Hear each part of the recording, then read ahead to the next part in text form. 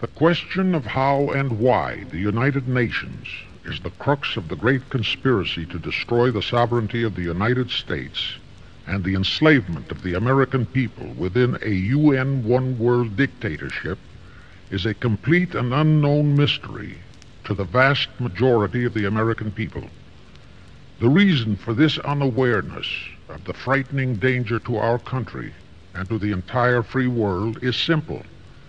The masterminds behind this great conspiracy have absolute control of all of our mass communications media, especially television, the radio, the press, and Hollywood. We all know that our State Department, the Pentagon, and the White House have brazenly proclaimed that they have the right and the power to manage the news, to tell us not the truth, but what they want us to believe.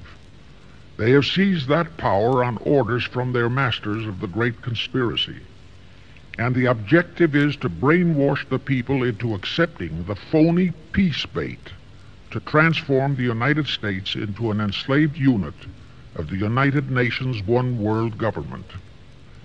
First of all, bear in mind that the so-called UN police action in Korea, fought by the United States, in which 150,000 of our sons were murdered and maimed, was part of the plot, just as the undeclared by Congress war in Vietnam, in which our sons are dying, is part of the plot, just as the plot against Rhodesia and South Africa, in which our sons will be dying, is part of the UN plot. However, the vitally important thing for all Americans, all you mothers of the boys who died in Korea and are now dying in Vietnam, to know is that our so-called leaders in Washington, whom we elected to safeguard our nation and our Constitution, are the betrayers, and that behind them are a comparatively small group of men whose sole objective is to enslave the whole world of humanity in their satanic plot of one world government. Now, in order to give you a very clear picture of this satanic plot, I will go back to its beginning, clear back in the middle of the 18th century, and name the men who put that plot into action, and then bring you down to the present, today's status of that plot. Now, as a matter of further intelligence, a term used by the FBI, let me clarify the meaning of the expression, "He is a liberal." The enemy, meaning the one-world conspirators, have seized upon that word liberal as a cover-up for their activities. It sounds so innocent and so humanitarian to be liberal. Will make sure that the person who calls himself a liberal or is described as a liberal is not in truth a red. Now then, this satanic plot was launched back in the 1760s when it first came into existence under the name of the Illuminati. This Illuminati was organized by one Adam Weishaupt, born a Jew, who was converted to Catholicism and became a Catholic priest, and then, at the behest of the then newly organized House of Rothschild, defected and organized the Illuminati. Naturally, the Rothschilds financed that operation. And every war since then, beginning with the French Revolution, has been promoted by the Illuminati, operating under various names and guises. I say under various names and guises because after the Illuminati was exposed and became too notorious, Weishaupt and his co-conspirators began to operate under various other names. In the United States, immediately after World War I, they set up what they called the Council on Foreign Relations, commonly referred to as the CFR. And this CFR is actually the Illuminati in the United States. And its hierarchy, the masterminds in control of the CFR, to a very great extent, are the descendants of the original Illuminati conspirators. But, to conceal that fact, Most of them changed their original family names to American-sounding names. For example, the true name of the Dillons, Clarence and Douglas Dillon, once Secretary of the U.S. Treasury Department, is Lepowski. I'll come back to all this later. There is a similar establishment of the Illuminati in England, operating under the name of the British Institute of International Affairs. There are similar secret Illuminati organizations in France, Germany, and other nations operating under different names. And all these organizations, including the CFR, continuously set up numerous subsidiary or front organizations that are infiltrated into every phase of the various nations' affairs. But at all times, the operations of these organizations were and are masterminded and controlled by the internationalist bankers, who in turn were and are controlled by the Rothschilds. The details of how they accomplished the setting up of the CFR in the United States, as also in the other nations, are far too voluminous to be described in this dissertation. But you can find it complete in News Bulletin number 122, entitled UN is Spawn of the Illuminati, and News Bulletin number 123, entitled CFR Completely Unmasked as Illuminati. Both are published by the Cinema Educational Guild, Post Office Box 46205, Hollywood, California. You can get them for 50 cents per copy by writing to that address. Those news bulletins reveal the names of the original founders of the Illuminati and the Americanized names of their descendants in the present CFR. Now I'll go back to the activities of the original Illuminati conspirators. As revealed in News Bulletin number 122, one branch of the Rothschild family had financed Napoleon. Another branch of the Rothschilds, both branches the real masterminds of the Illuminati, financed Britain, Germany, and the other nations in the Napoleonic Wars. Immediately after the Napoleonic Wars, the Illuminati assumed that all the nations were so destitute and so weary of wars that they'd be glad for any solution. So the Rothschild stooges set up what they called the Congress in Vienna, and at that meeting they tried to create the first League of Nations, their first attempted one-world government, on the theory that all the crowned heads of the European governments were so deeply in debt to them that they would, willingly or unwillingly, serve as their stooges. But the Tsar of Russia caught the stench of the plot and completely torpedoed it. The enraged Nathan Rothschild, then the head of that dynasty, vowed that someday he or his descendants would destroy the Tsar and his entire family, and his descendants did accomplish that very threat in 1917. At this point, bear in mind that the Illuminati was not set up to operate on a short-range basis. Normally, a conspirator of any type enters into a conspiracy with the expectation of achieving his objective during his own lifetime, but that was not the case with the Illuminati. True, they hoped to accomplish their objective during their lifetime. But, paraphrasing The Show Must Go On, the Illuminati operates on the very long-range basis. Whether it will take scores of years or even centuries, they have dedicated their descendants to keep the plot boiling until, they hope, the conspiracy is achieved. Now let's go back to the birth of the Illuminati. Adam Weishaupt was a Jesuit-trained professor of canon law, teaching in Ingolstadt University when he defected from Christianity to embrace the Luciferian conspiracy. It was in 1770 that the professional moneylenders, the then recently organized House of Rothschild, retained him to revise and modernize the age-old protocols of Zionism, which from the outset was designed to give the synagogue of Satan, so named by Jesus Christ, ultimate world domination, so they could impose the Luciferian ideology upon what would remain of the human race after the final social cataclysm by use of satanic despotism. Weishaupt completed his task May 1st, 1776. Now you know why May 1 is the great day with all communist nations to this very day.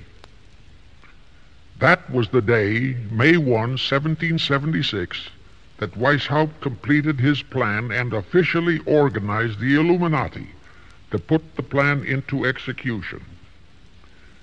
That plan required the destruction of all existing governments and religions.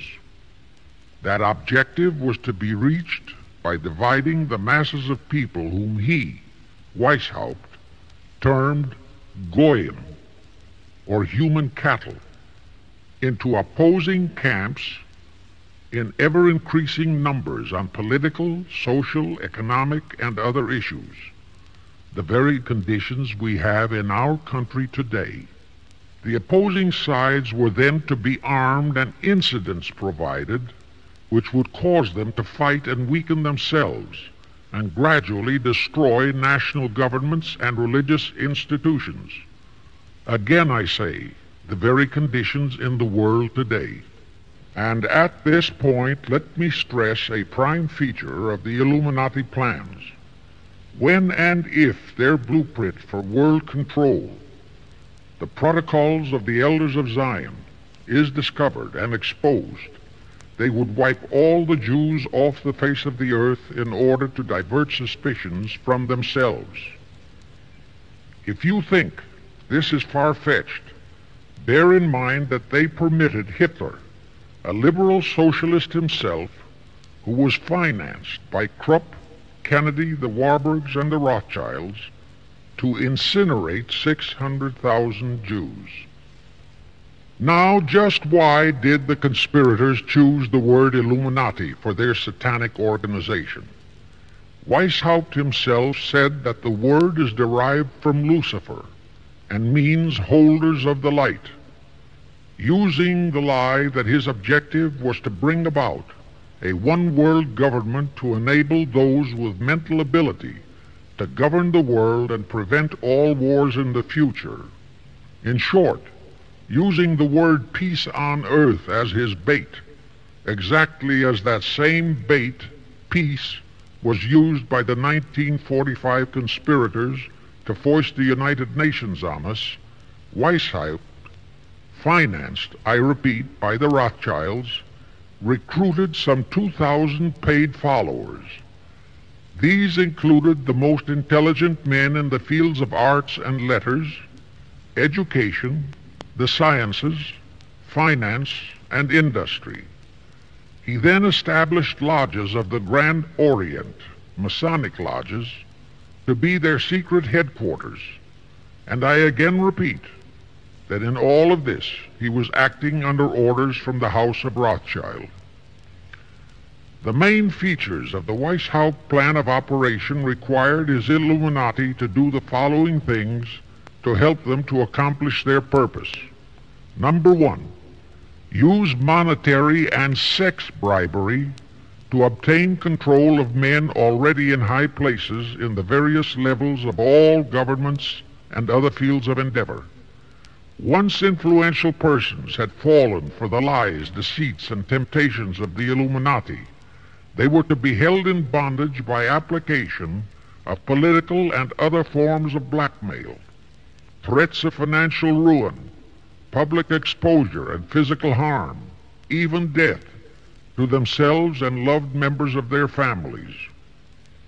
Do you realize how many present top officials in our federal government in Washington are controlled in just that way by the CFR? Do you realize how many homosexuals in our State Department, the Pentagon, all federal agencies, even in the White House, are controlled that way? Number two, Illuminati on the faculties of colleges and universities were to cultivate students possessing exceptional mental ability belonging to well-bred families with international leanings, and recommend them for special training in internationalism. Such training was to be provided by granting scholarships to those selected by the Illuminists. That gives you an idea what a Rhodes Scholarship means. It means indoctrination into accepting the idea that only a one-world government can put an end to recurring wars and strife. That's how the United Nations was sold to the American people. One of the most notable Rhodes Scholars we have in our country is Senator William J. Fulbright, sometimes referred to as Half-Bright. His entire voting record spells Illuminati. All such scholars were to be first persuaded and then convinced that men of special talent and brains have the right to rule those less gifted, on the ground that the masses don't know what is best for them physically, mentally, and spiritually. In addition to the Rhodes and similar scholarships, today there are 3 special Illuminati schools located in Gordonstown in Scotland, Salem in Germany, and Anavryta in Greece. These 3 are known ones, but there are others that are kept under cover.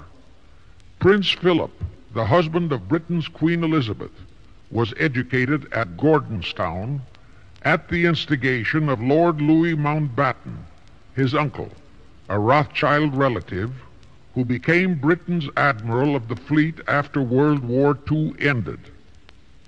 Number 3, all influential people trapped into coming under the control of the Illuminati, plus the students who had been specially educated and trained, were to be used as agents and placed behind the scenes of all governments as experts and specialists, so they would advise the top executives to adopt policies which would, in the long run, serve the secret plans of the Illuminati one-world conspiracy and bring about the destruction of the governments and religions they were elected or appointed to serve. Do you know how many such men operate in our government at this very time? Rusk, McNamara, Hubert Humphrey, Fulbright, Kuchel, and go on and on and on. Number 4, perhaps the most vital directive in Weishaupt's plan was to obtain absolute control of the press, at that time the only mass communications media, to distribute information to the public, so that all news and information could be slanted, so that the masses could be convinced that a one-world government is the only solution to our many and varied problems. Now do you know who owns and controls our mass communications media? I'll tell you, practically all the movie lots in Hollywood is owned by the Lehmans, Kuhn Loeb and Company, Goldman Sachs, and other internationalist bankers. All the national radio and TV channels in the nation are owned and controlled by those same internationalist bankers. The same is true of every chain of metropolitan newspapers and magazines, also of the press wire services, such as Associated Press, United Press International, etc. The supposed heads of all those media are merely the fronts for the internationalist bankers, who in turn compose the hierarchy of the CFR, today's Illuminati in America. Now can you understand why the Pentagon's press agent Sylvester so brazenly proclaimed that the government has the right to lie to the people? What he really meant was that our CFR-controlled government had the power to lie to and be believed by the brainwashed American people. And let's again go back to the first days of the Illuminati. Because Britain and France were the 2 greatest world powers in the late years of the 18th century, Weishaupt, ordered the Illuminati to foment the colonial wars, including our Revolutionary War, to weaken the British Empire, and organize the French Revolution to destroy the French Empire. He scheduled the French Revolution to start in 1789. However, in 1784, a true act of God placed the Bavarian government in possession of evidence which proved the existence of the Illuminati, and that evidence could have saved France if they, the French government, hadn't refused to believe it. Here is how that act of God happened. It was in 1874 that Weishaupt issued his orders for the French Revolution. A German writer named Zwack put it into book form. It contained the entire Illuminati story and Weishaupt's plans. A copy of this book was sent to the Illuminists in France, headed by Robespierre, whom Weishaupt had delegated to foment the French Revolution. The courier was struck and killed by lightning as he rode through Raleston on his way from Frankfurt to Paris. The police found the subversive documents on his body and turned them over to the proper authorities. After careful study of the plot, the Bavarian government ordered the police to raid Weishaupt's newly organized lodges of the Grand Orient and the homes of his most influential associates. All additional evidence thus discovered convinced the authorities the documents were genuine copies of the conspiracy by which the Illuminati planned to use wars and revolutions to bring about the establishment of a one-world government, the powers of which they, headed by the Rothschilds, intended to usurp as soon as it was established, exactly in line with the United Nations plot of today. In 1785, the Bavarian government outlawed the Illuminati and closed the lodges of the Grand Orient. In 1786, they published all the details of the conspiracy. The English title of that publication is The Original Writings of the Order and Sect of the Illuminati. Copies of the entire conspiracy were sent to all the heads of church and state in Europe. But the power of the Illuminati, which was actually the power of the Rothschilds, was so great that this warning was ignored. Nevertheless, Illuminati became a dirty word, and it went underground. At the same time, Weishaupt ordered Illuminists to infiltrate into the lodges of Blue Masonry and form their own secret societies within all secret societies. Only Masons who proved themselves internationalists and those whose conduct proved they had defected from God were initiated into the Illuminati. Thenceforth, the conspirators donned the cloak of philanthropy and humanitarianism to conceal their revolutionary and subversive activities. In order to infiltrate into Masonic lodges in Britain, Weishaupt invited John Robison over to Europe. Robison was a high-degree Mason in the Scottish Rite. He was a professor of natural philosophy at Edinburgh University and secretary of the Royal Society of Edinburgh. Robison did not fall for the lie that the objective of the Illuminati was to create a benevolent dictatorship, but he kept his reactions to himself so well that he was entrusted with a copy of Weishaupt's revised conspiracy for study and safekeeping. Anyway, because the heads of state and church in France were deluded into ignoring the warnings given them, the revolution broke out in 1789 as scheduled by Weishaupt. In order to alert other governments to their danger, in 1798 Robison published a book entitled Proof of a Conspiracy to Destroy All Governments and Religions. But his warnings were ignored, exactly as our American people have been ignoring all warnings about the United Nations and the Council on Foreign Relations, the CFR.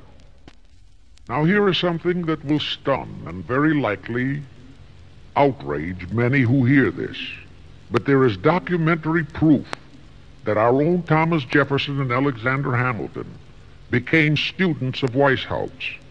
Jefferson was one of Weishaupt's strongest defenders when he was outlawed by his government.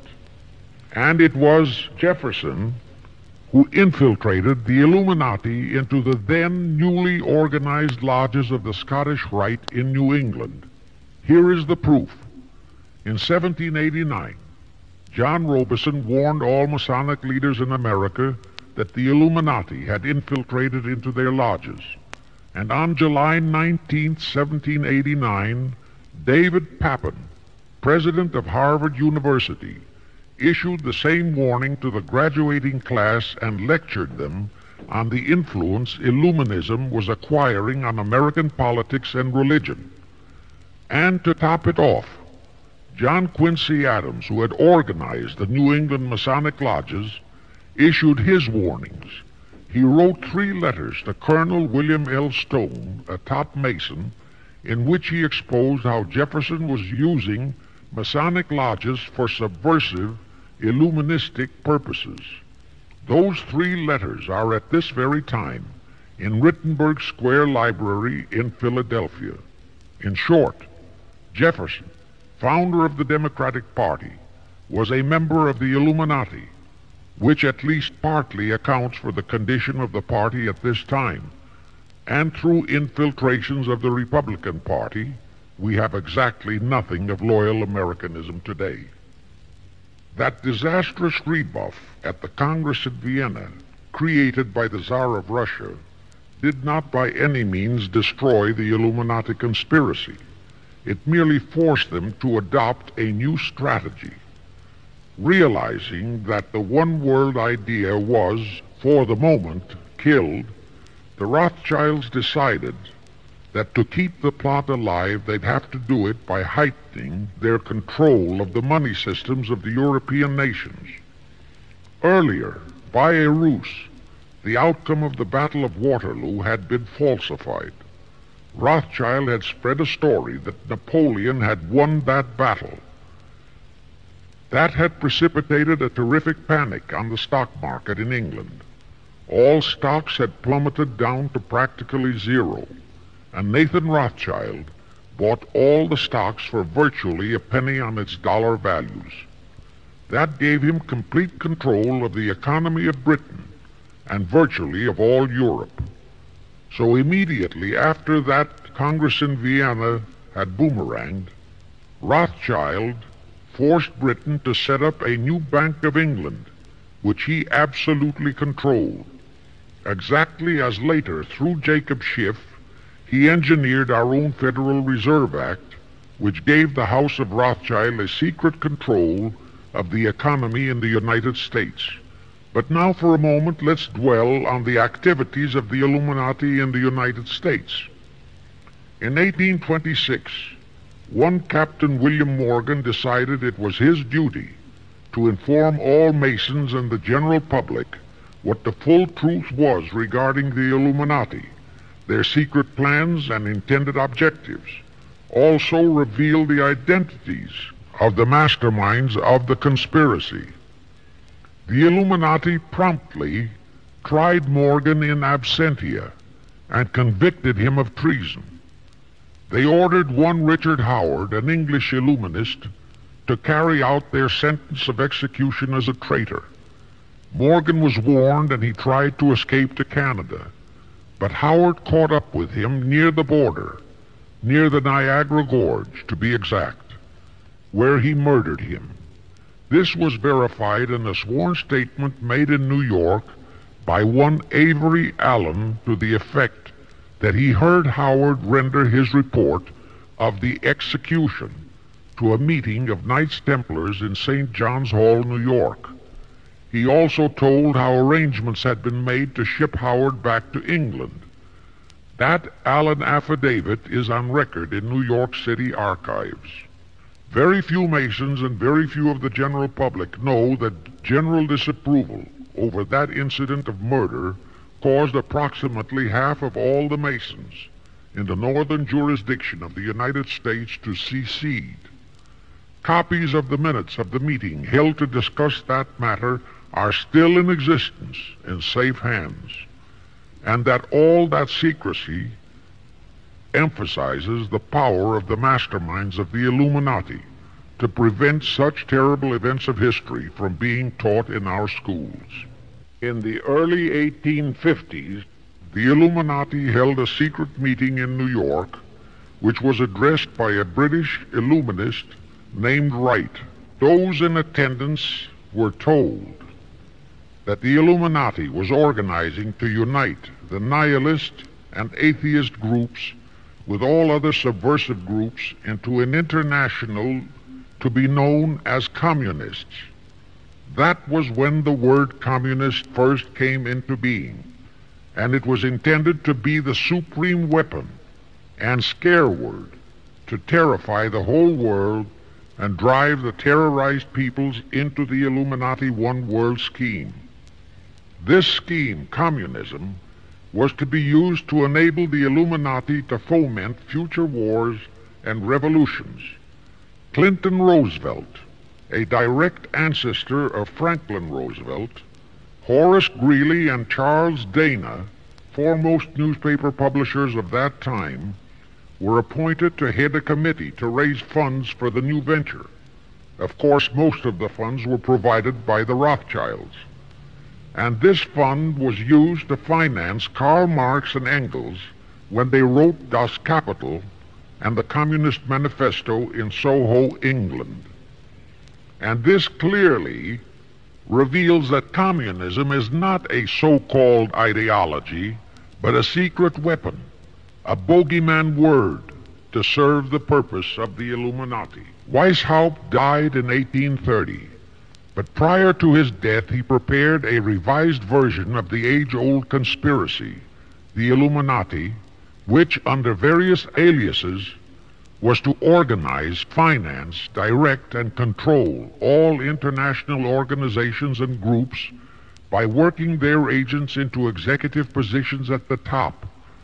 In the United States, we have Woodrow Wilson, Franklin Roosevelt, Jack Kennedy, Johnson, Rusk, McNamara, Fulbright, etc. as prime examples. In addition, while Karl Marx was writing the Communist Manifesto under the direction of one group of Illuminists, Professor Karl Ritter of Frankfurt University was writing the antithesis under direction of another group. The idea was that those who direct the overall conspiracy could use the differences in those two so-called ideologies to enable them to divide larger and larger members of the human race into opposing camps, so that they could be armed and then brainwashed into fighting and destroying each other, and particularly to destroy all political and religious institutions. The work Ritter started was continued after his death and completed by the German so-called philosopher Friedrich Wilhelm Nietzsche, who founded Nietzscheism. This Nietzscheism was later developed into fascism and then into Nazism, and was used to foment World Wars I and II. In 1834, the Italian revolutionary leader Giuseppe Mazzini was selected by the Illuminati to direct their revolutionary program throughout the world. He served in that capacity until he died in 1872. But some years before he died, Mazzini had enticed an American general named Albert Pike into the Illuminati. Pike was fascinated by the idea of a one-world government, and ultimately he became the head of this Luciferian conspiracy. Between 1859 and 1871, he, Pike, worked out a military blueprint for 3 world wars and various revolutions throughout the world, which he considered would forward the conspiracy to its final stage in the 20th century. Again, I remind that these conspirators were never concerned with immediate success. They always operated on a long-range view.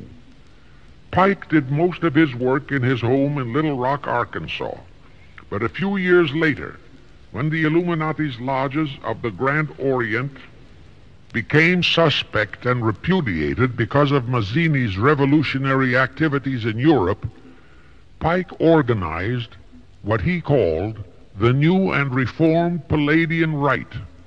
He set up 3 Supreme Councils, one in Charleston, South Carolina, one in Rome, Italy, and the 3rd in Berlin, Germany. He had Mazzini establish 23 subordinate councils in strategic locations throughout the world. These have been the secret headquarters of the world revolutionary movement ever since.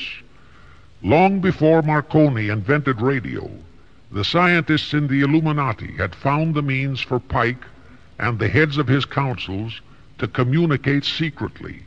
It was the discovery of that secret that enabled intelligence officers to understand how apparently unrelated incidents, one such as the assassination of an Austrian prince at Sarajevo, took place simultaneously throughout the world, which developed into a war or a revolution.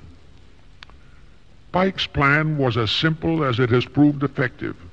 It called for communism, Nazism, political Zionism, and other international movements be organized and used to foment 3 global world wars and at least 2 major revolutions.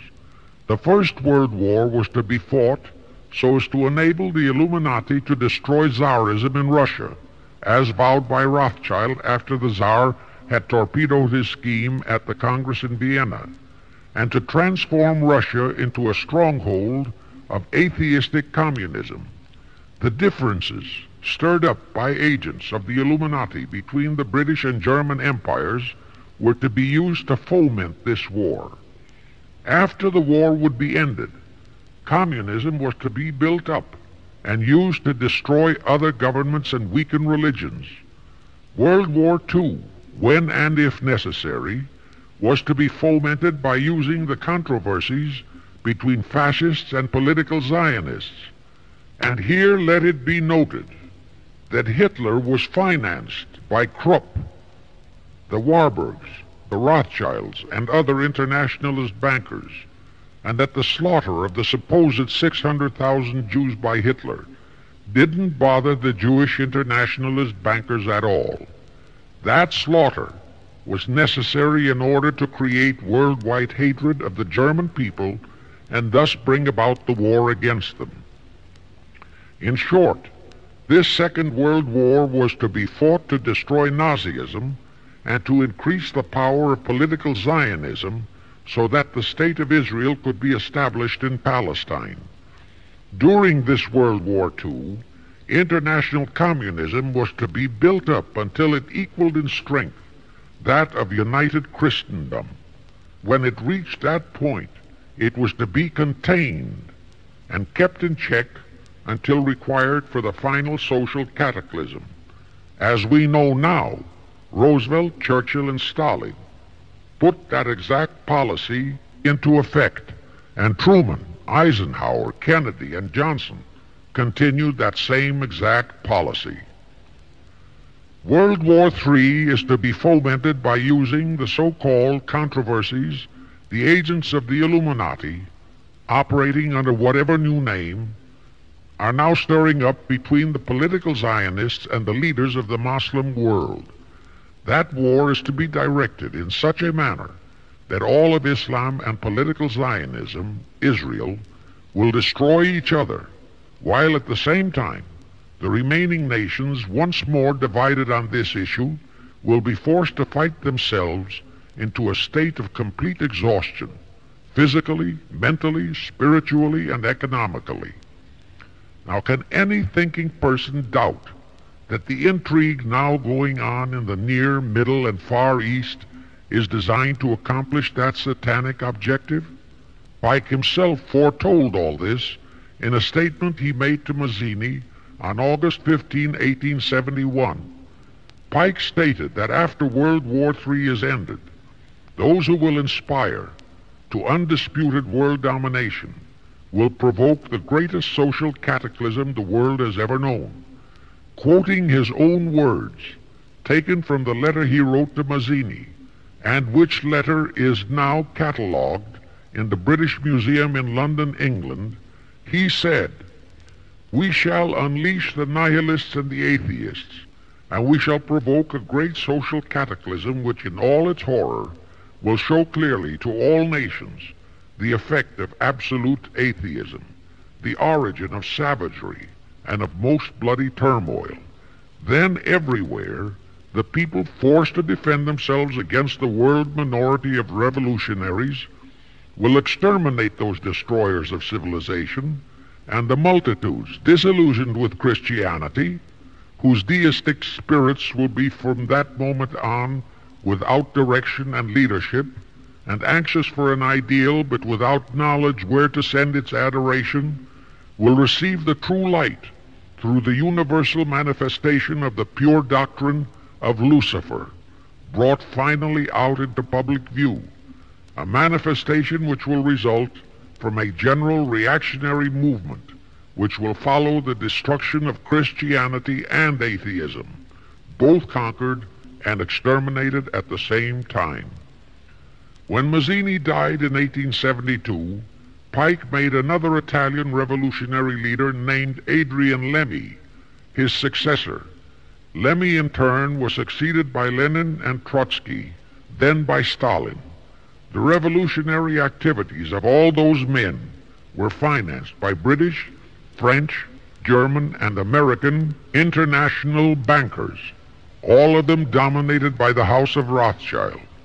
We are supposed to believe that the international bankers of today, like the money changers of Christ's day, are only the tools or agents of the great conspiracy, but actually they are the masterminds behind all of it.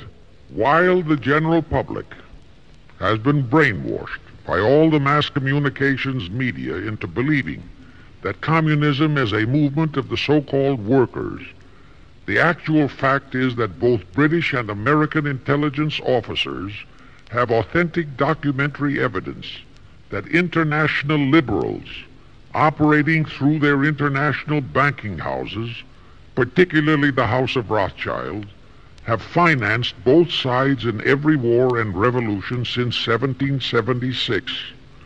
Those who today comprise the conspiracy, the CFR in the United States, direct our governments, whom they hold in usury through such methods as the Federal Reserve System in America, to fight wars such as Vietnam, created by the United Nations, so as to further Pike's Illuminati plans to bring the world to that stage of the conspiracy when atheistic communism and the whole of Christianity can be forced into an all-out Third World War within each remaining nation as well as on an international scale.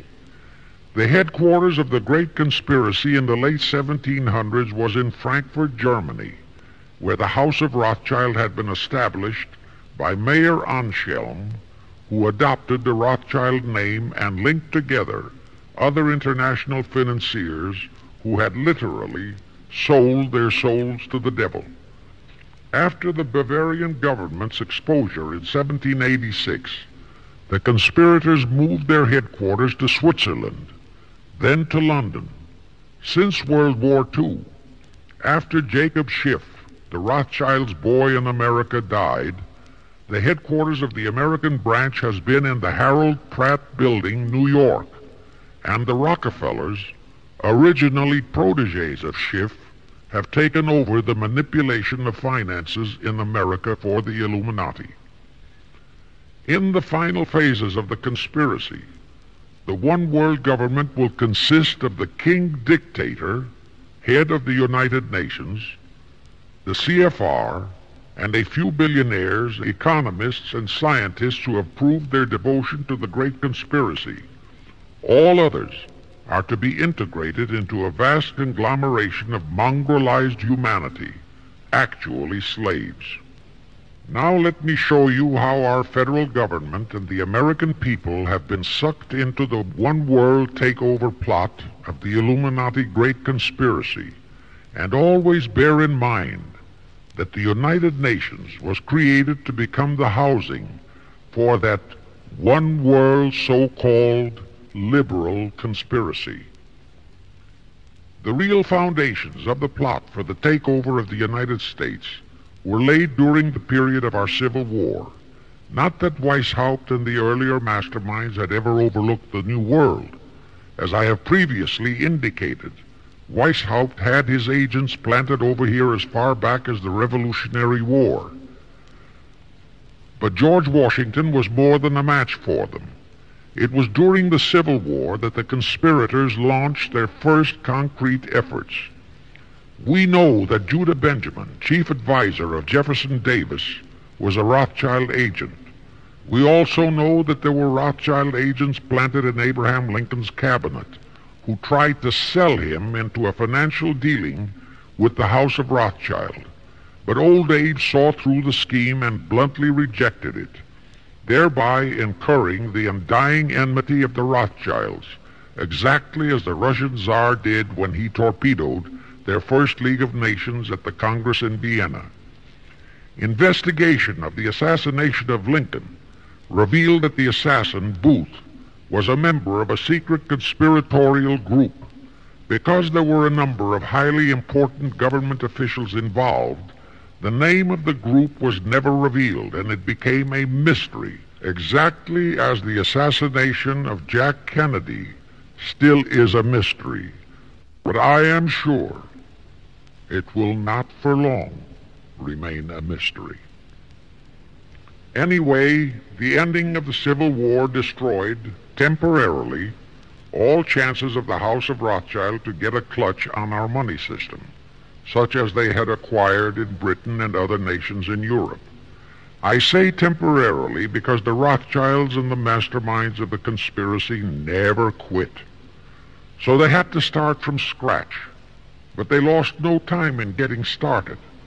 Shortly after the Civil War, a young immigrant who called himself Jacob H. Schiff arrived in New York.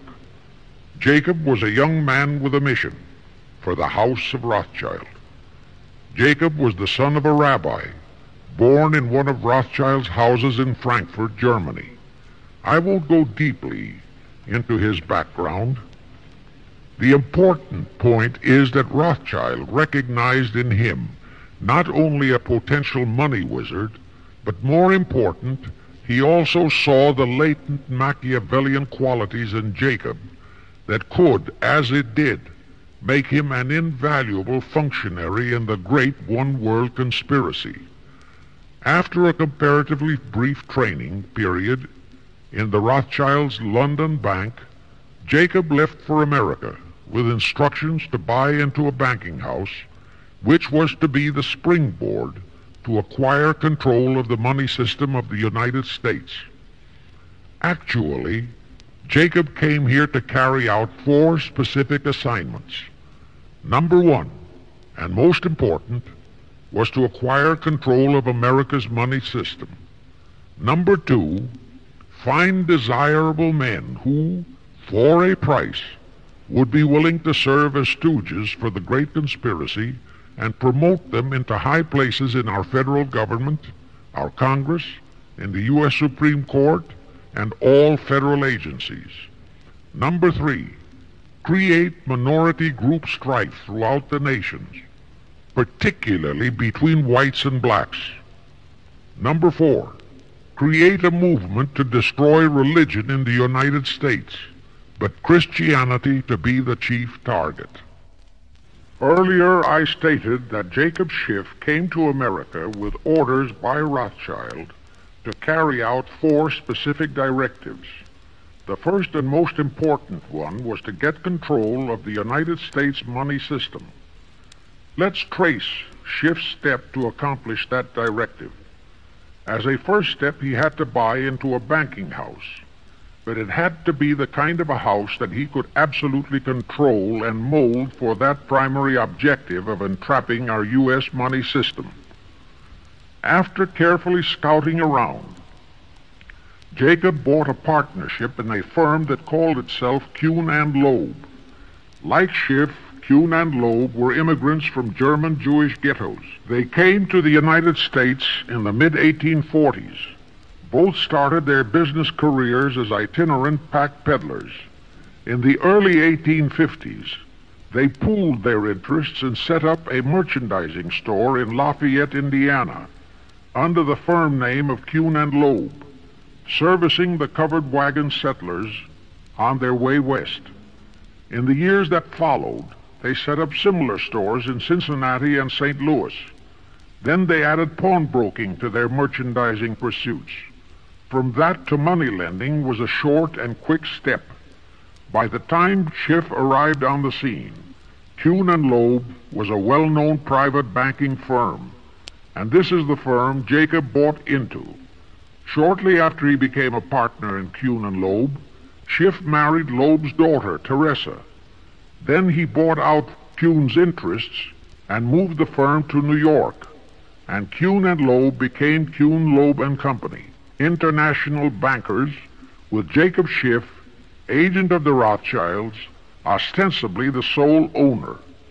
And throughout his career, this blend of Judas and Machiavelli, the first hierarch of the Illuminati, great conspiracy in America, posed as a generous philanthropist and a man of great holiness, the cover-up policy set forth by the Illuminati. As I have stated, the first great step of the conspiracy was to be the entrapment of our money system. To achieve that objective, Schiff had to get full cooperation of the then big banker elements in America, and that was easier said than done. Even in those years, Wall Street was the heart of the American money mart, and J.P. Morgan was its dictator. Next in line were the Drexels and the Biddles in Philadelphia. All the other financiers, big and little, danced to the music of those three houses, but particularly to that of Morgan. All of those three were proud, haughty, arrogant potentates. For the first few years they viewed the little bewhiskered man from the German ghettos with utter contempt. But Jacob knew how to overcome that. He threw a few Rothschild bones to them, said bones being distribution in America of desirable European stock and bond issues. Then he discovered he had a still more potent weapon in his hands in the following. It was in the decades following our Civil War that our industries began to burgeon. We had great railroads to build. The oil, mining, steel, textile industries were bursting out of their swaddling clothes. All that called for vast financing. Much of that financing had to come from abroad. That meant the House of Rothschild, and that was when Schiff came into his own. He played a very crafty game. He became the patron saint of John D. Rockefeller, Edward R. Harriman, and Andrew Carnegie. He financed the Standard Oil Company for Rocky, the railroad empire for Harriman, and the steel empire for Carnegie. But instead of hogging all the other industries for Kuhn, Loeb and Company, he opened the doors of the House of Rothschild to Morgan, Biddle, and Drexel. In turn, Rothschild arranged the setting up of London, Paris, European, and other branches for those three, but always in partnerships with Rothschild subordinates. And Rothschild made it very clear to all those men that Schiff was to be the boss in New York. Thus, at the turn of the century, Schiff had a tight control of the entire banking fraternity on Wall Street, which by then, with Schiff's help, included Lehman Brothers, Goldman Sachs, and other internationalist banks, headed by men chosen by the Rothschilds. In short, that meant control of the nation's money powers, and he was then ready for the giant step, the entrapment of our national money system. Now, under our Constitution, all control of our money system is vested solely in our Congress. Schiff's next important step was to seduce our Congress to betray that constitutional edict by surrendering that control to the hierarchy of the Illuminati's great conspiracy. In order to legalize that surrender, and thus make the people powerless to resist it, it would be necessary to have Congress enact special legislation. To accomplish that, Schiff would have to infiltrate stooges into both houses of Congress, stooges powerful enough to railroad Congress into passing such legislation. Equally, or even more important, he would have to plant a stooge in the White House, a president without integrity and without scruples, who would sign that legislation into law. To accomplish that, he had to get control of either the Republican or the Democratic Party. The Democratic Party was the more vulnerable. It was the hungrier of the two parties. Except for Grover Cleveland, the Democrats had been unable to land one of their men in the White House since before the Civil War. There were two reasons for that. Number one, poverty of the party. Number two, there were considerably more Republican-minded voters than Democrats. The poverty matter was not a great problem, but the voter problem was a different story. But as I previously said, Schiff was a smart cookie. Here is the atrocious and murderous method he employed to solve that voter problem. His solution emphasizes how very little the Jewish internationalist bankers care about their own racial brethren, as you shall see. Suddenly, around 1890, there broke out a nationwide series of pogroms in Russia. Many, many thousands of innocent Jews, men, women, and children, were slaughtered by the Cossacks and other peasants. Similar pogroms with similar slaughter of innocent Jews broke out in Poland, Romania, and Bulgaria. All those pogroms were fomented by Rothschild agents. As a result, Jewish terrified refugees from all those nations swarmed into the United States, and that continued throughout the next 2 or 3 decades, because the pogroms were continuous through all those years. All those refugees were aided by self-styled humanitarian committees set up by Schiff, the Rothschilds, and all the Rothschild affiliates. In the main, the refugees streamed into New York, but the Schiff-Rothschild humanitarian committees found ways to shuffle many of them into other large cities, such as Chicago, Boston, Philadelphia, Detroit, Los Angeles, etc. All of them were quickly transformed into naturalized citizens and educated to register as Democrats. Thus, all of that so-called minority group became solid Democratic voter blocs in their communities, all controlled and maneuvered by their so-called benefactors. And shortly after the turn of the century, they became vital factors in the political life of our nation. That was one of the methods Schiff employed to plant men like Nelson Aldrich in our Senate and Woodrow Wilson in the White House. At this point, let me remind you of another of the important jobs that was assigned to Schiff when he was dispatched to America. I refer to the job of destroying the unity of the American people by creating minority group and racial strife. By the pogrom-driven Jewish refugees into America, Schiff was creating one ready-made minority group for that purpose.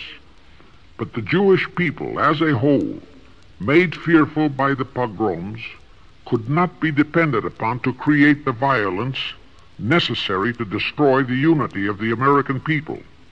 But right within America, there was an already made-to-order, although as yet a sleeping, minority group, the Negroes, who could be sparked into so-called demonstrations, rioting, looting, murder, and every other type of lawlessness. All that was necessary was to incite and arouse them. Together, those two minority groups, properly maneuvered, could be used to create exactly the kind of strife in America the Illuminati would need to accomplish their objective. Thus, at the same time that Schiff and his co-conspirators were laying their plans for the entrapment of our money system, they were also perfecting plans to hit the unsuspecting American people with an explosive and terrifying racial upheaval that would tear the people into hate fractions and create chaos throughout the nation, especially on all college and university campuses, all protected by Earl Warren decisions and our so-called leaders in Washington. Of course, perfecting those plans required time and infinitely patient organizing. Now, to remove all doubts, I'll take a few moments to give you documentary proof of this racial strife plot. First of all, they had to create leaderships and organizations to draw in millions of dupes, both Jewish and Negroes, who would do the demonstrating and commit the rioting, looting, and lawlessness. So in 1909, Schiff, the Laymans, and other conspirators organized and set up the National Association for the Advancement of the Colored People, known as the NAACP. The presidents, directors, and legal counsels of the NAACP were always white men, Jews appointed by Schiff, and this is the case to this very day. Then, in 1913, the Schiff Group organized the Anti-Defamation League of the B'nai B'rith, commonly known as the ADL, to serve as the Gestapo and hatchet man outfit for the entire great conspiracy. Today, this sinister ADL maintains over 2,000 agencies in all parts of the country, and they advise and completely control every action of the NAACP, core of the Urban League, of all the other so-called Negro civil rights organizations throughout the nation, including such leaders as Martin Lucifer King, Stokely Carmichael, Bayard Rustin, and others of that ilk. In addition, the ADL acquired absolute control of the advertising budgets of many department stores, hotel chains, and TV and radio industrialist sponsors, also advertising agencies, in order to control practically all the mass communications media and force every loyal newspaper to slant and falsify the news, and to further incite and at the same time create sympathy for the lawlessness and violence of the Negro mobs. Here is documentary proof of the beginning of their deliberate plot to foment the Negroes into all their lawlessness. Around 1910, one Israel Zangwill wrote a play entitled The Melting Pot. It was sheer propaganda to incite the Negroes and Jews, because the play purportedly visualized how the American people were discriminating against and persecuting Jews and Negroes. At that time, nobody seemed to realize that it was a propaganda play. It was that cleverly written. The propaganda was well wrapped up in the truly great entertainment in the play, and it was a big Broadway hit.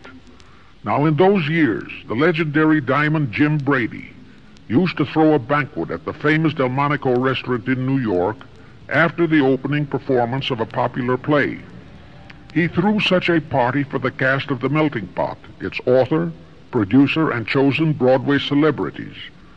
By then, I'd already made a personal mark on the Broadway theater and was invited to that party. There I met George Bernard Shaw and a Jewish writer named Israel Cohen. Zangwill, Shaw, and Cohen were the triumvirate who created the Fabian Society in England, and had worked closely with a Frankfurt Jew named Mordecai, who had changed his name to Karl Marx. But remember, at that time, both Marxism and communism were just emerging, and nobody paid much attention to either, and nobody suspected the propaganda in the writings of those three really brilliant writers. At that banquet, Israel Cohen told me he was then engaged in writing a book which was to be a follow-up on Zangwill's The Melting Pot. The title of his book was to be A Racial Program for the 20th Century. At that time, I was completely absorbed by my work as a playwright, and significant as that title was, its real objective never dawned on me, nor was I interested in reading the book. But it suddenly hit me with the force of a hydrogen bomb when I received a newspaper clipping of an item published by the Washington, D.C. Evening Star in May 1957. That item was a verbatim reprint of the following excerpt in Israel Cohen's book, A Racial Program for the 20th Century, and it reads as I quote, "We must realize that our party's most powerful weapon is racial tension. By propounding into the consciousness of the dark races that for centuries they have been oppressed by the whites, we can mold them to the program of the Communist Party. In America, we will aim for subtle victory. While inflaming the Negro minority against the whites, we will instill in the whites a guilt complex for their exploitation of the Negroes. We will aid the Negroes to rise to prominence in every walk of life, in the professions and in the world of sports and entertainment. With this prestige, the Negro will be able to intermarry with the whites and begin a process which will deliver America to our cause." That same excerpt was entered into the congressional record of June 7, 1957 by Representative Thomas G. Abernathy. Thus the authenticity of that passage in Cohen's book was fully established. But the one question that remained in my mind was whether it represented the official policy or plot of the Communist Party or just a personal expression of Cohen himself. Hence I sought more proof, and I found it. In an official pamphlet published in 1935 by the New York Communist Party's official Workers' Library Publishers. That pamphlet was entitled, "The Negroes in a Soviet America." It urged the Negroes to rise up, form a Soviet state in the South, and apply for admission to the Soviet Union. It contained a firm pledge that the revolt would be supported by all American Reds and all so-called liberals. On page 38, it promised that a Soviet government would confer greater benefits to Negroes than to whites. And again this official communist pamphlet pledged that, I quote, "Any act of discrimination or prejudice against a Negro will become a crime under the revolutionary law," unquote. That statement proved that the excerpt in Israel Cohen's book, published in 1913, was an official edict of the Communist Party and directly in line with the Illuminati blueprint for world revolution issued by Weishaupt and later by Albert Pike. Now there's only one question, and that is to prove that the communist regime is directly controlled by the American, Jacob Schiff, and London Rothschild masterminds of the Great Conspiracy. A little later, I will provide that proof that will remove even a remote doubt that the Communist Party as we know it was created by those masterminds, capitalists if you will note, that Schiff, the Warburgs, and the Rothschilds planned and financed the entire Russian Revolution, also the murder of the Tsar and his family, and that Lenin, Trotsky, and Stalin took their orders directly from Schiff and the other capitalists whom they supposedly are fighting. Now can you see why the vile Earl Warren and his equally vile co-Supreme Court justices issued that infamous and treasonous desegregation decision in 1954? It was to aid and abet the plot of the Illuminati conspirators to create tension and strife between Negroes and whites. Can you see why the same Earl Warren issued his decision prohibiting Christian prayers and Christmas carols in our schools? It was done to destroy Christianity. Can you see why Eisenhower, despite all the rigid constitutional prohibitions, sent federal troops into a southern state to enforce the desegregation decision? Why Kennedy did likewise? And can you see why Johnson and 66 senators, despite the protests of 90% of the American people, voted for the Consular Treaty, which opens our entire country to Russian spies and saboteurs? All those 66 senators are 20th century Benedict Arnolds. It is up to you and you, all of the American people, to force Congress, our elected servants, to haul in those American traitors for impeachments, and that when proven guilty, they all be given the punishment prescribed for traitors who aid and abet our enemies.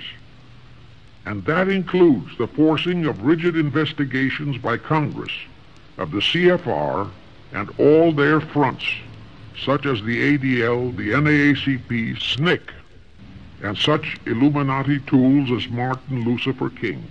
Such investigations will completely unmask all the leaders in Washington and the Illuminati, and all their affiliations and affiliates, as traitors carrying out the Illuminati plot.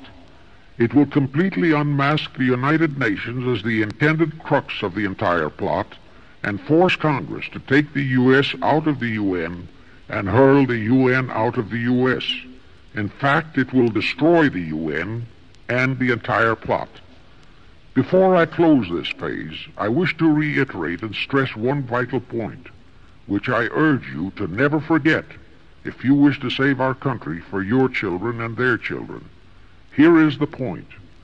Every unconstitutional and unlawful act committed by Woodrow Wilson, by Franklin Roosevelt, by Truman, Eisenhower, and Kennedy, and are now being committed by Johnson, is exactly in line with the Illuminati conspirators' centuries-old plot outlined by Weishaupt and Albert Pike. Every vicious decision issued by the traitorous Earl Warren and his equally traitorous Supreme Court justices was directly in line with what the Illuminati blueprint required. That all the treason committed by our State Department under Rusk, and earlier by John Foster Dulles and Marshall, also all the treason committed by McNamara and his predecessors, is directly in line with that same Illuminati blueprint for the takeover of the world. Also the amazing treason by various members of our Congress, especially by the 66 senators who signed for the Consular Treaty, has been committed on orders from the Illuminati. Now I will go back to Jacob Schiff's entrapment of our money system and the treasonous actions that followed. It will also reveal the Schiff-Rothschild control of not only Karl Marx, but of Lenin, Trotsky, and Stalin, who created the revolution in Russia and set up the Communist Party. It was in 1908 that Schiff decided the time had come for his seizure of our money system. His chief lieutenants in that seizure were Colonel Edward Mandel House, whose entire career was that of chief executive and courier for Schiff, as I shall show, Bernard Baruch, and Herbert Lehman. In the fall of that year, they assembled in secret conclave at the Jekyll Island Hunt Club, owned by J.P. Morgan at Jekyll Island, Georgia. Among those present were J.P. Morgan, John D. Rockefeller, Colonel House, Senator Nelson Aldrich, Schiff, Stillman and Vanderlip of the New York National City Bank, W.N.J. Seligman, Eugene Meyer, Bernard Baruch, Herbert Lehman, Paul Warburg, in short, all of the international bankers in America, all of them members of the hierarchy of the Illuminati's great conspiracy. A week later, they emerged with what they called the Federal Reserve System. Senator Aldrich was the stooge who was to railroad it through Congress, but they held that railroading in abeyance for one chief reason. They would first have to plant their man, an obedient stooge, in the White House to sign the Federal Reserve Act into law. They knew that even if the Senate would pass that act unanimously, the then newly elected President Taft would promptly veto it. So they waited. In 1912, their man, Woodrow Wilson, was elected to the presidency. Immediately after Wilson was inaugurated, Senator Aldrich railroaded the Federal Reserve Act through both houses of Congress, and Wilson promptly signed it, and the Federal Reserve Act became law. That heinous act of treason was committed in December 23, 1913, 2 days before Christmas, when all the members of Congress, except for several carefully picked representatives and 3 equally carefully picked senators, were away from Washington. How heinously treasonous was that act? I'll tell you. Our founding fathers knew full well the power of money. They knew that whoever had that power held the destiny of our nation in his hands. Therefore they carefully guarded this power when they set forth in the Constitution that Congress, the elected representatives of the people, alone would have that power. The constitutional language on this point is brief, concise, and specific, stated in Article 1, Section 8, Paragraph 5, defining the duties and powers of Congress, and I quote, "To coin money, regulate the value thereof, and of foreign coin, and the standard of weights and measures," unquote. But on that tragic, unforgettable day of infamy, December 23, 1913, the men we sent to Washington to safeguard our interests, the representatives and senators and Woodrow Wilson, delivered the destiny of our nation into the hands of two aliens from Eastern Europe, Jacob Schiff and Paul Warburg.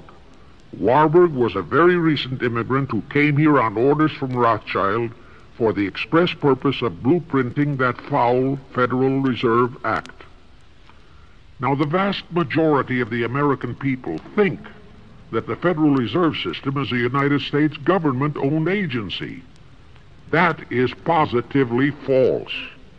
All of the stock of the Federal Reserve banks is owned by the member banks, and the heads of the member banks are all members of the hierarchy of the great Illuminati conspiracy known today as the CFR.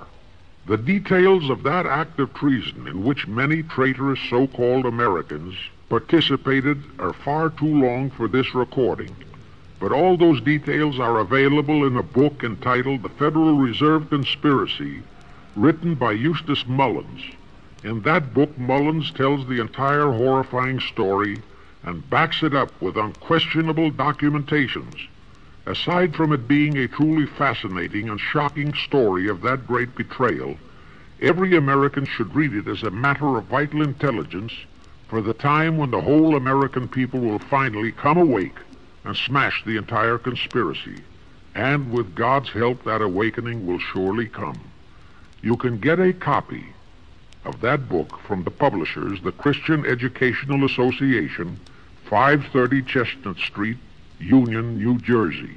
Now, if you think that those aliens and their by accident of birth American co-conspirators would be content with just the control of our money system, you're in for another very sad shock. The Federal Reserve System gave the conspirators complete control of our money system, but it in no way touched the earnings of the people, because the Constitution positively forbids what is now known as the 20% withholding tax. But the Illuminati blueprint for one-world enslavement called for the confiscation of all private property and control of individual earning powers. This, and Karl Marx stressed that feature in his blueprint, had to be accomplished by a progressive graduated income tax. As I stated, such a tax could not lawfully be imposed upon the American people. It is succinctly and expressly forbidden by our Constitution. Thus, only an amendment to the Constitution could give the federal government such confiscatory powers. Well, that too was not an insurmountable problem for our Machiavellian plotters. The same elected leaders in both houses of Congress and the same Mr. Woodrow Wilson, who signed the infamous Federal Reserve Act into law, amended the Constitution to make the federal income tax, known as the 16th Amendment, a law of the land. Both are illegal under our Constitution. In short, the same traitors signed both betrayals, the Federal Reserve Act and the 16th Amendment, into law. However, it seems that nobody ever realized that the 16th Amendment was set up to rob, and I do mean rob, the people of their earnings via the income tax provision. The plotters didn't fully use that provision until World War II, when that great humanitarian, Franklin Roosevelt, applied a 20% withholding tax on all small wage earners and up to 90% on higher incomes. Oh, of course, he faithfully promised that it would be only for the duration of the war. But what was a promise to such a charlatan, who in 1940, when he was running for his third term, kept proclaiming, I say again and again and again that I will never send American boys to fight on foreign soil. Remember? He was proclaiming that even as he was already preparing to plunge us into World War II by enticing the Japanese into that sneak attack on Pearl Harbor to furnish him with his excuse. And before I forget, let me remind you that another charlatan named Woodrow Wilson used exactly that same campaign slogan in 1916. His slogan was, "Re-elect the man who will keep your sons out of the war." Exactly the same formula, exactly the same promises. But wait, as Al Jolson used to say, you ain't heard nothing yet. That 16th Amendment income tax trap was intended to confiscate, rob, the earnings only of the common herd, you and me. It was not intended to even touch the huge incomes of the Illuminati gang, the Rockefellers, the Carnegies, the Lehmans, and all the other conspirators. So together with that 16th Amendment, they created what they called the tax-free foundations.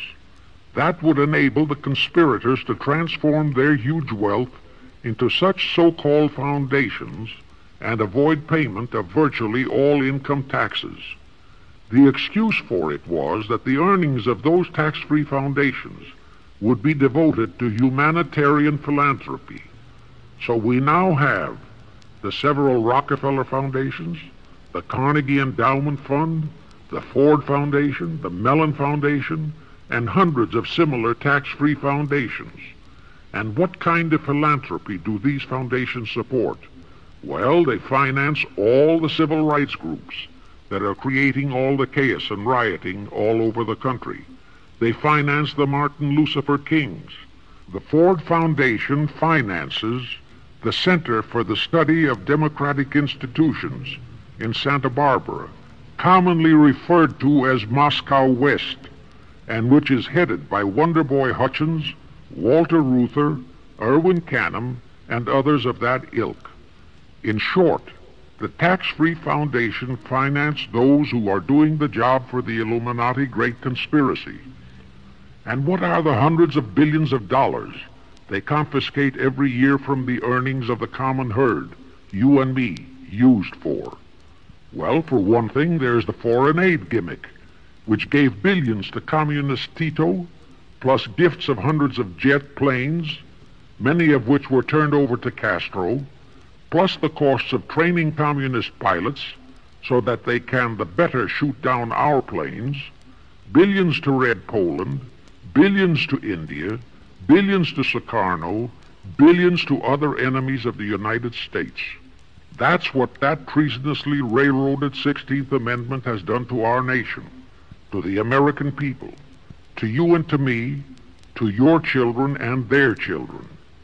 Our CFR Illuminati-controlled federal government can grant tax-free status to all foundations and pro-red one-word outfits, such as the Fund for the Republic. But if you, or a patriotic pro-organization, is too outspokenly pro-American, they can terrify and intimidate you by finding a misplaced comma in your income tax report and by threatening you with penalties, fines, and even prison. Future historians will wonder how the American people could have been so naive and stupid as to have permitted such audaciously brazen acts of treason as the Federal Reserve Act and the 16th Amendment. Well, they were not naive and they were not stupid. The answer is they trusted the men they elected to safeguard our country and our people, and they just didn't have even an inkling about either betrayal until after each one had been accomplished. It was the Illuminati-controlled mass communications media that kept and is keeping our people naive and stupid and unaware of the treason being committed. Now the great question is, when will the people wake up and do to our traitors of today what George Washington and our founding fathers would have done to Benedict Arnold? Actually, Benedict Arnold was a petty traitor compared to our present traitors in Washington. Now let's go back to the events that followed the rape of our Constitution by the passage of the Federal Reserve Act of the 16th Amendment. With Wilson completely under their control, the masterminds of the great conspiracy put in motion their next, and what they hoped would be their final steps to achieve their one-world government. The first of those steps was to be World War I. Why war? Simple. The only excuse for a one-world government is that it will supposedly ensure peace. The only thing that can make people cry for peace is war. War brings chaos, destruction, exhaustion, to winner as well as to loser. It brings economic ruin to both. Most important, it destroys the flower of the young manhood of both. To the saddened and heartbroken oldsters, the mothers and fathers, who are left with nothing but memories of their beloved sons, peace becomes worth any price. And that is the emotion upon which the conspirators depend for the success of their satanic plot. Throughout the 19th century, from 1814 to 1914, the world as a whole was at peace. Such wars as the Franco-Prussian, our own Civil War, the Russo-Japanese War, were what might be termed local disturbances that did not affect the rest of the world. All the great nations were prosperous, the peoples staunchly nationalistic and fiercely proud of their sovereignties. It was utterly unthinkable that the French and the German peoples would be willing to live under a one-world government, or the Turks and the Russians, or the Chinese and the Japanese. Even more unthinkable that a Kaiser Wilhelm, or a Franz Joseph, or a Tsar Nicholas, or any monarch, would willingly and meekly surrender his throne to a one-world government. But bear in mind that the peoples in all nations are the real power, and only one thing, war, could make the peoples yearn and clamor for a peace-ensuring one-world government. But it would have to be a frightful and horribly devastating war. It could not be just a local disturbing war between just two nations. It would have to be a world war. No major nation must be left untouched by the horrors and devastation of such a war. The cry for peace must be made universal. Actually, that was the format set by the Illuminati and Nathan Rothschild at the turn of the 19th century. They first maneuvered all of Europe into the Napoleonic Wars. Then the Congress in Vienna, which they, and particularly Rothschild, planned to transform into a League of Nations, which was to have been the housing for their one-world government, exactly as the present United Nations was set up to be the housing for the forthcoming, God forbid, one-world government. Anyway, that was the format the House of Rothschild and Jacob Schiff decided to employ to achieve their objective in 1914. Of course, they knew that that same format had failed in 1814, but they theorized that was only because the Tsar of Russia had torpedoed that scheme. Well, the present 1914 conspirators would eliminate that 1814 fly in the ointment. They'd make sure that after the New World War, they were conspiring, there'd be no Tsar of Russia around to throw monkey wrenches into the machinery. I won't go into how they accomplished this first step to launch a world war. History records that World War I was precipitated by a trivial incident, the kind of incident both Weishaupt and Albert Pike had incorporated in their blueprints. That incident was the assassination of an Austrian archduke, arranged by the Illuminati masterminds. The war followed. It involved Germany, Austria-Hungary, and their allies, so-called the Axis powers, against France, Britain, and Russia, called the Allies. Only the United States was not involved during the first 2 years. By 1917, the conspirators had achieved their primary objective. All of Europe was in a state of destitution. All the peoples were war-weary and crying for peace. And the outcome, too, was all set.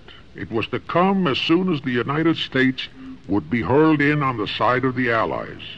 And that was all set to happen immediately after Wilson's re-election. After that, there could be only one outcome: complete victory for the Allies. To fully confirm my statement that long before 1917, the conspiracy headed in America by Jacob Schiff had it all set to hurl the United States into that war, I will cite the proof. When Wilson was campaigning for re-election in 1916, his chief appeal was, "Re-elect the man who will keep your sons out of the war." But during that same campaign, the Republican Party publicly charged that Wilson had long committed himself to throw us into the war. They charged that if he would be defeated, he would accomplish that act during his few remaining months in office. But if re-elected, he would hold off until after re-election.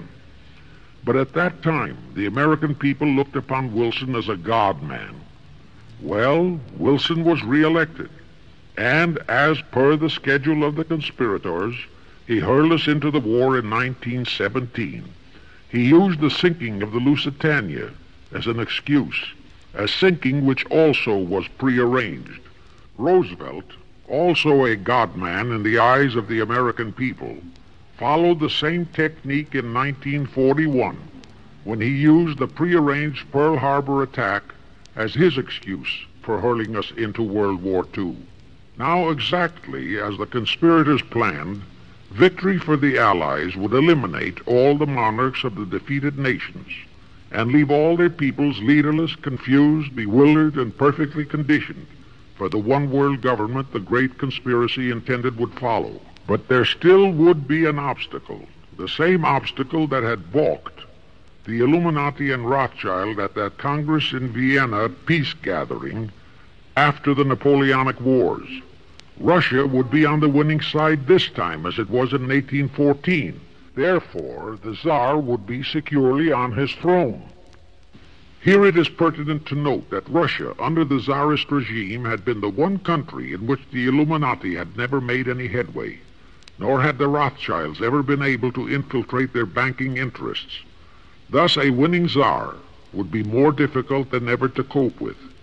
Even if he could be enticed into a so-called League of Nations, it was a foregone conclusion that he would never, but never go for a one-world government. So even before the outbreak of World War I, the conspirators had a plan in the making to carry out Nathan Rothschild's vow of 1814 to destroy the Tsar and also murder all possible royal heirs to the throne, and it would have to be done before the close of the war, and the Russian Bolsheviki were to be their instruments in this particular plot. From the turn of the century, the chiefs of the Bolsheviki were Nikolai Lenin, Leon Trotsky, and later Joseph Stalin. Of course, those were not their true family names. Prior to the outbreak of the war, Lenin headquartered in Paris. After the outbreak, Switzerland became his haven. Trotsky's headquarters were on the Lower East Side in New York, largely the habitat of Russian Jewish refugees. Both Lenin and Trotsky were similarly bewhiskered and unkempt. In those days, that was the badge of Bolshevism. Both lived well, yet neither had a regular occupation. Neither had any visible means of support, yet both always had plenty of money. All those mysteries were solved in 1917. Right from the outset of the war, strange and mysterious goings-on were taking place in New York. Night after night, Trotsky darted furtively in and out of Jacob Schiff's palatial mansion. And in the dead of those same nights, there were gatherings of hoodlums of New York's Lower East Side, all of them Russian refugees, at Trotsky's headquarters, and all were going through some mysterious sort of training process. But it was all shrouded in mystery. Nobody talked, although it did leak out that Schiff was financing all of Trotsky's activities. Then suddenly Trotsky vanished. So did approximately 300 of his trained hoodlums. Actually, they were on the high seas in a Schiff-chartered ship bound for a rendezvous with Lenin and his gang in Switzerland. And on that ship was $20 million in gold, the $20 million Schiff provided to finance the Bolsheviki takeover of Russia. In anticipation of Trotsky's arrival, Lenin prepared to throw a party in his Switzerland hideaway. Men of the very highest places in the world were to be guests at that party. Among them were the mysterious Colonel Edward Mandell House, Woodrow Wilson's mentor and palsy Walsey, and more important, Schiff's special and confidential messenger. Another of the expectant guests was Warburg of the Warburg banking clan in Germany, who were financing the Kaiser, and whom the Kaiser had rewarded by making him chief of the secret police of Germany. In addition, there were the Rothschilds of London and Paris, also Litvinov, Kaganovich, Stalin, who was then head of a train and bank robbing gang of bandits. He was known as the Jesse James of the Urals. And here I must remind that England and France were then long in war with Germany, and that on February 3, 1917, Wilson had broken off all diplomatic relations with Germany. Therefore, Warburg, Colonel House, the Rothschild, and all those others were enemies. But of course, Switzerland was neutral ground where enemies could meet and be friends, especially if they had some scheme in common. That Lenin party was very nearly wrecked by an unforeseen incident. The Schiff-chartered ship on its way to Switzerland was intercepted and taken into custody by a British warship. But Schiff quickly rushed orders to Wilson to order the British to release the ship intact with the Trotsky hoodlums and the gold. Wilson obeyed. He warned the British that if they refused to release the ship, the United States would not enter the war in April as he had faithfully promised a year earlier. The British heeded the warning, Trotsky arrived in Switzerland, and the Lenin party went off as scheduled. But they still faced what ordinarily would have been the insurmountable obstacle of getting the Lenin-Trotsky band of terrorists across the border into Russia. Well, that's where Brother Warburg, chief of the German secret police, came in. He loaded all those thugs into sealed freight cars and made all the necessary arrangement for their secret entry into Russia. The rest is history. The revolution in Russia took place, and all members of the royal Romanov family were murdered. Now, my chief objective is to establish beyond even a remote doubt that communism, so-called, is an integral part of the Illuminati's great conspiracy for the enslavement of the entire world, that communism, so-called, is merely their weapon and bogeyman word to terrify the peoples of the whole world, and that the conquest of Russia and the creation of communism was in great part organized by Schiff and the other international bankers right in our own city of New York. A fantastic story? Yes. Some might even refuse to believe it. Well, for the benefit of any doubting Thomas, I will prove it by reminding that just a few years ago, Charlie Knickerbocker, a Hearst newspaper columnist, published an interview with John Schiff, grandson of Jacob, in which young Schiff confirmed the entire story and named the figure old Jacob contributed, $20 million. If anybody still has even a remote doubt that the entire menace of communism was created by the masterminds of the great conspiracy right in our own city of New York, I will cite the following historical fact. All records show that when Lenin and Trotsky engineered the capture of Russia, they operated as heads of the Bolsheviki party. Now, Bolshevism is a purely Russian word. The masterminds realized that Bolshevism could never be sold as an ideology to any but the Russian people.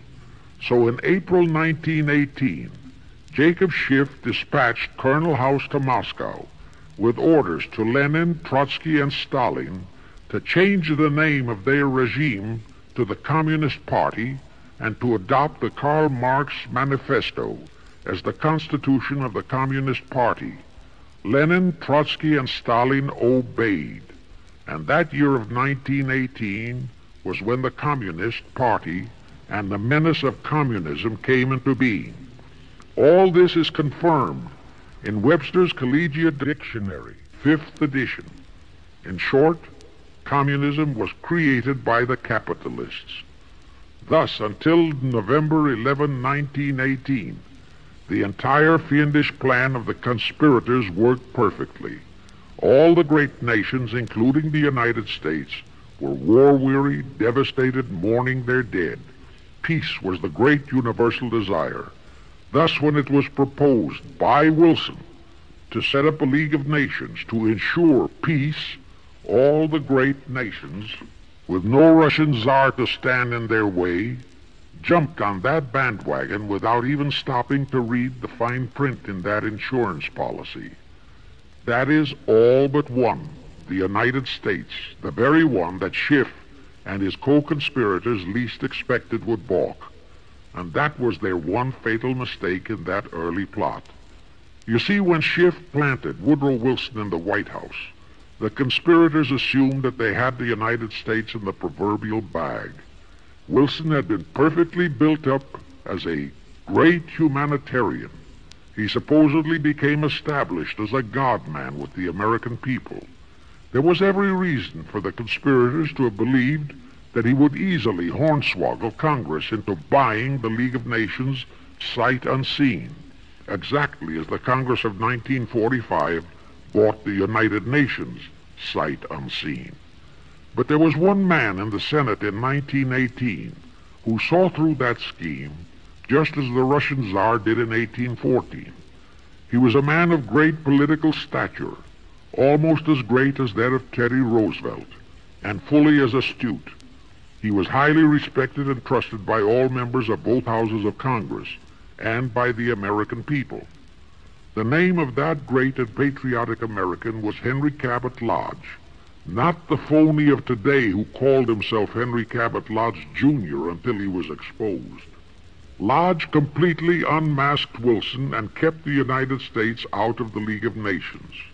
Here it becomes of great interest to know the real reason for the Wilson League of Nations flop. As I previously stated, Schiff was sent to the United States to carry out 4 specific assignments. Number 1 and most important was to acquire complete control of the U.S. money system. Number 2, as outlined in the original Weishaupt Illuminati blueprint, he was to find the right kind of men to serve as stooges for the great conspiracy and promote them into the highest offices in our federal government, our Congress, our U.S. Supreme Court, and all federal agencies, such as the State Department, the Pentagon, the Treasury Department, etc. Number 3, destroy the unity of the American people by creating minority group strife throughout the nation, especially between the whites and blacks as outlined in Israel Cohen's book. Number 4, create a movement to destroy religion in the United States, with Christianity to be the chief target or victim. In addition, he was strongly reminded of the imperative directive in the Illuminati blueprint to achieve full control of all mass communications media, to be used to brainwash the people into believing and accepting all of the maneuverings of the great conspiracy. Schiff was warned that only control of the press, at that time our only mass communications media, would enable him to destroy the unity of the American people. Now then, Schiff and his co-conspirators did set up the NAACP, the National Association for the Advancement of the Colored People, in 1909. And in 1913 he set up the Anti-Defamation League of the B'nai B'rith.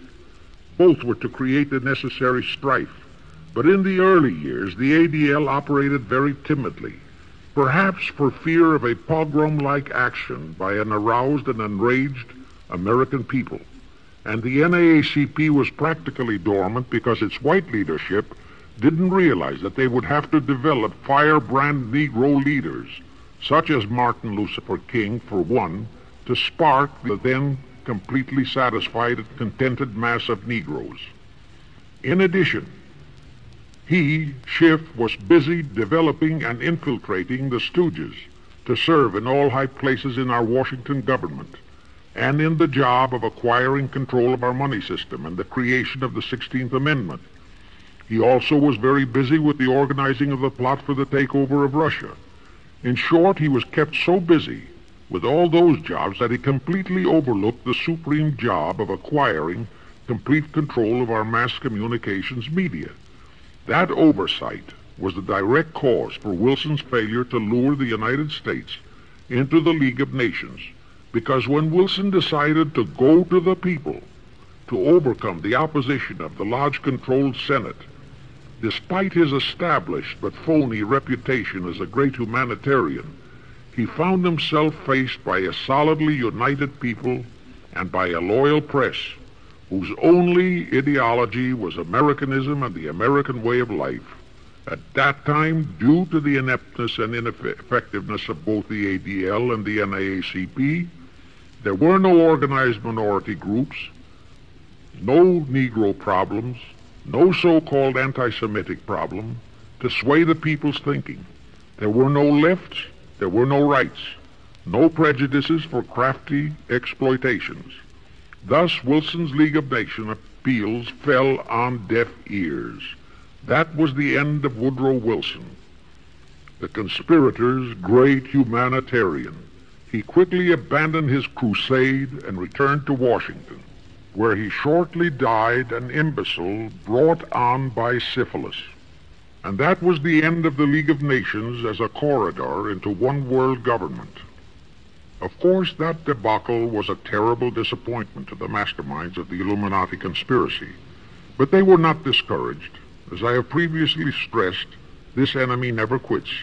They simply decided to reorganize and try from scratch again. By this time, Schiff was very old and slow. He knew it. He knew that the conspiracy needed a new, younger, and more active generalship. So on his orders, Colonel House and Bernard Baruch organized and set up what they called the Council on Foreign Relations, the new name under which the Illuminati would continue to function in the United States. The hierarchy, officers and directors of the CFR, is composed principally of descendants of the original Illuminati, many of whom had abandoned their old family names and acquired new Americanized names. For one example, we have Dillon, who was Secretary of Treasury of the United States, whose original name was Lepowski. Another example is Paley, head of the CBS TV channel, whose true name is Polinsky. The membership of the CFR is approximately 1,000 in number and contains the heads of virtually every industrial empire in America, such as Blau, president of the U.S. Steel Corporation, Rockefeller, king of the oil industry, Henry Ford II, and so on. And, of course, all the international bankers, also the heads of the tax-free foundations, are officers and or active CFR members. In short, all the men who provide the money and the influence to elect the CFR chosen presidents of the United States, congressmen, senators, and who decide the appointments of our various secretaries of state, of the Treasury, of every important federal agency, are members of the CFR, and very obedient members indeed. Now, just to cement that fact, I will mention the names of a few of the United States presidents who were members of the CFR. Franklin Roosevelt, Herbert Hoover, Dwight D. Eisenhower, Jack Kennedy. Others who were considered for the presidency are Thomas E. Dewey, Adlai Stevenson, Nixon, and Vice President of a CFR subsidiary, Barry Goldwater. Among the important cabinet members of the various administrations, we have John Foster Dulles, Allen Dulles, Cordell Hull, John J. McCloy, Morgenthau, Clarence Dillon, Rusk, McNamara, and just to emphasize the red color of the CFR, we have as members such men as Alger Hiss, Ralph Bunch, Pazvolsky, Harry Dexter White, real name Weiss, Owen Lattimore, Philip Jeffy, etc., etc. Simultaneously, they were flooding thousands of homosexuals and other blackmailable characters into all the federal agencies from the White House down. Remember Johnson's great friend Jenkins and Bobby Baker? Now, there were many jobs the new CFR had to accomplish. They required much help. So their first job was to set up various subsidiaries to whom they assigned special objectives. I can't name all the subsidiaries in this recording, but the following are a few. The Foreign Policy Association, FPA, the World Affairs Council, WAC, the Business Advisory Council, BAC, the notorious ADA, Americans for Democratic Action, virtually headed by Walter Reuther, the notorious 1313 in Chicago. Barry Goldwater was, and no doubt still is, a vice president of one of the CFR subsidiaries. In addition, the CFR set up special committees in every state in the Union, to whom they assigned the various local state operations. Simultaneously, the Rothschilds set up similar CFR-like control groups in England, France, Germany, and other nations to control world conditions and cooperate with CFR to bring about another world war.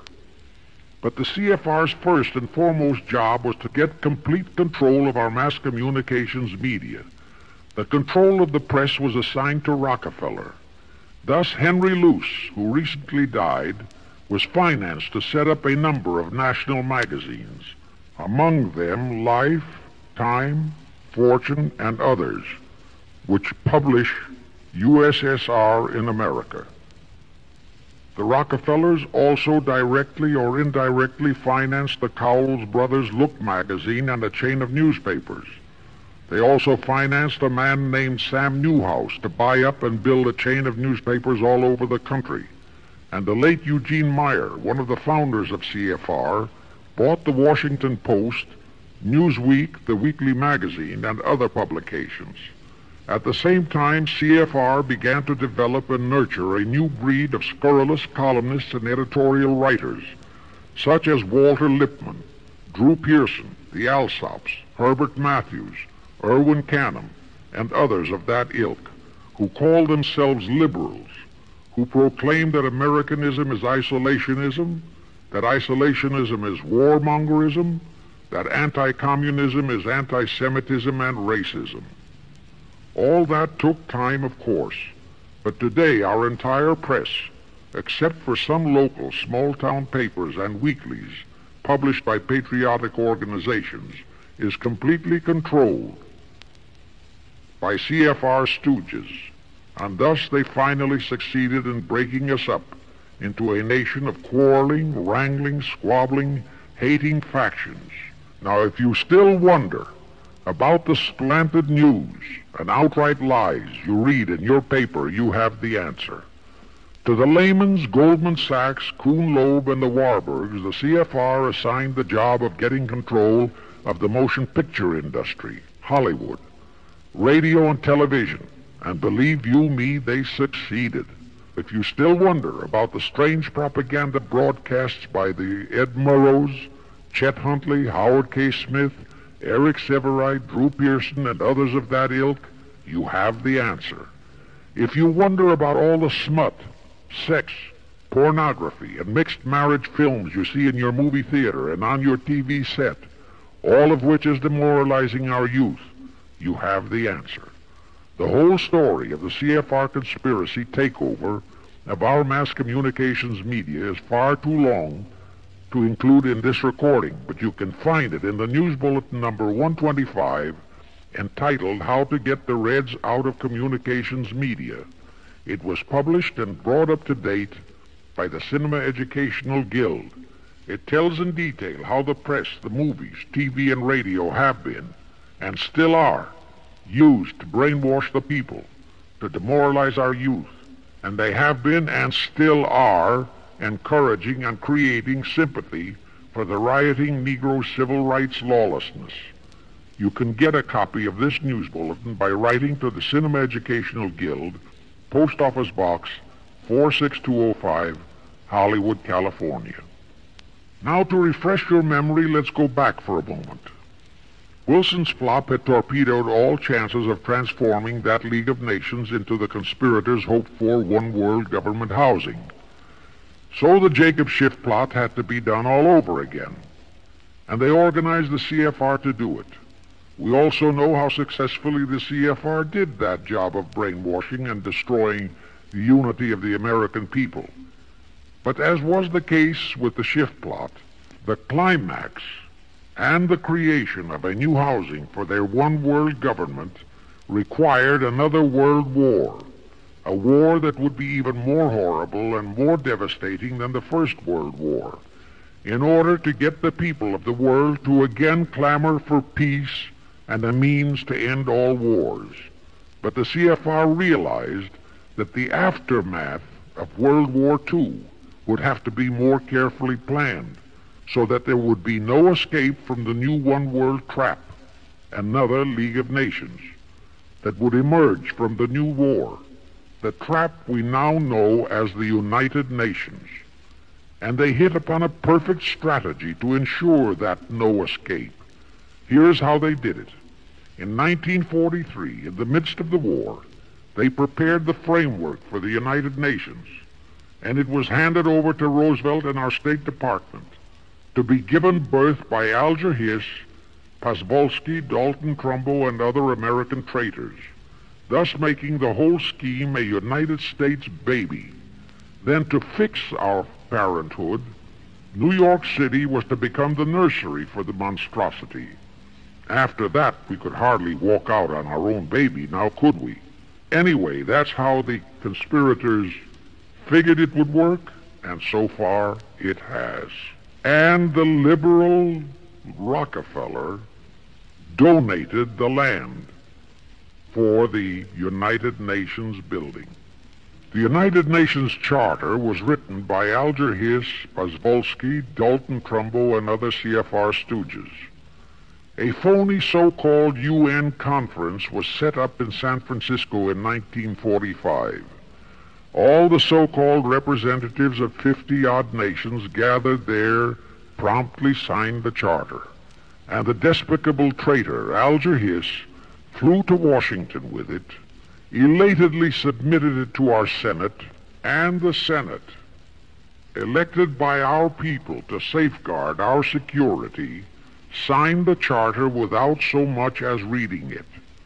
The question is, how many of our senators were even then traitorous stooges of the CFR? Anyway, it was thus that the people accepted the United Nations as a holy of holies, and enabled traitor Earl Warren to virtually destroy our Constitution by basing all his traitorous decisions on the UN Charter, thus making that charter virtually our law of the land.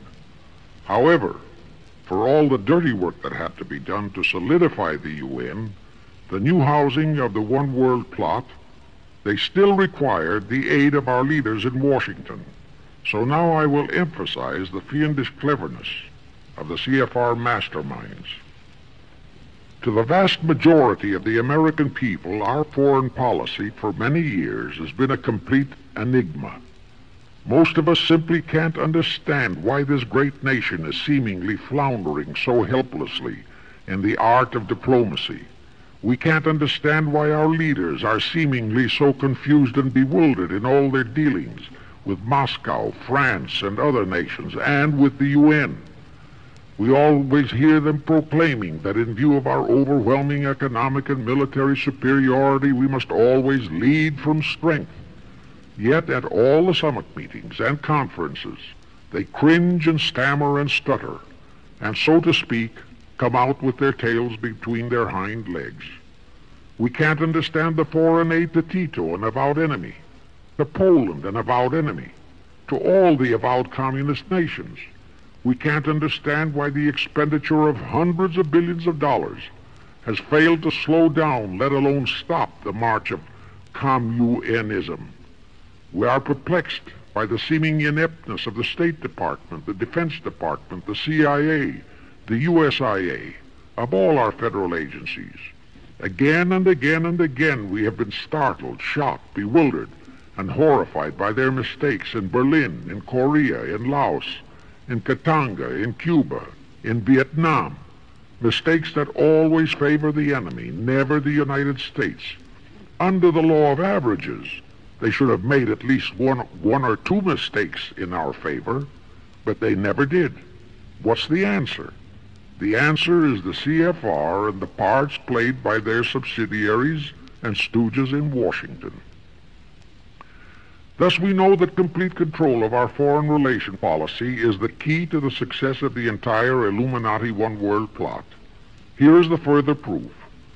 Earlier I fully established that Schiff and his gang had financed the Lenin-Trotsky-Stalin takeover of Russia and fashioned its communist regime into becoming their chief instrument to keep the world in turmoil and to finally terrorize all of us into seeking peace in a UN One World government.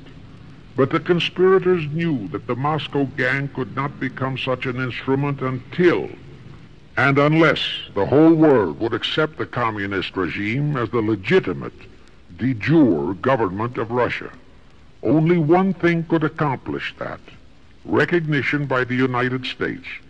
The conspirators figured that the whole world would follow our lead, and that's when the Wilson flop very nearly wrecked the entire plot.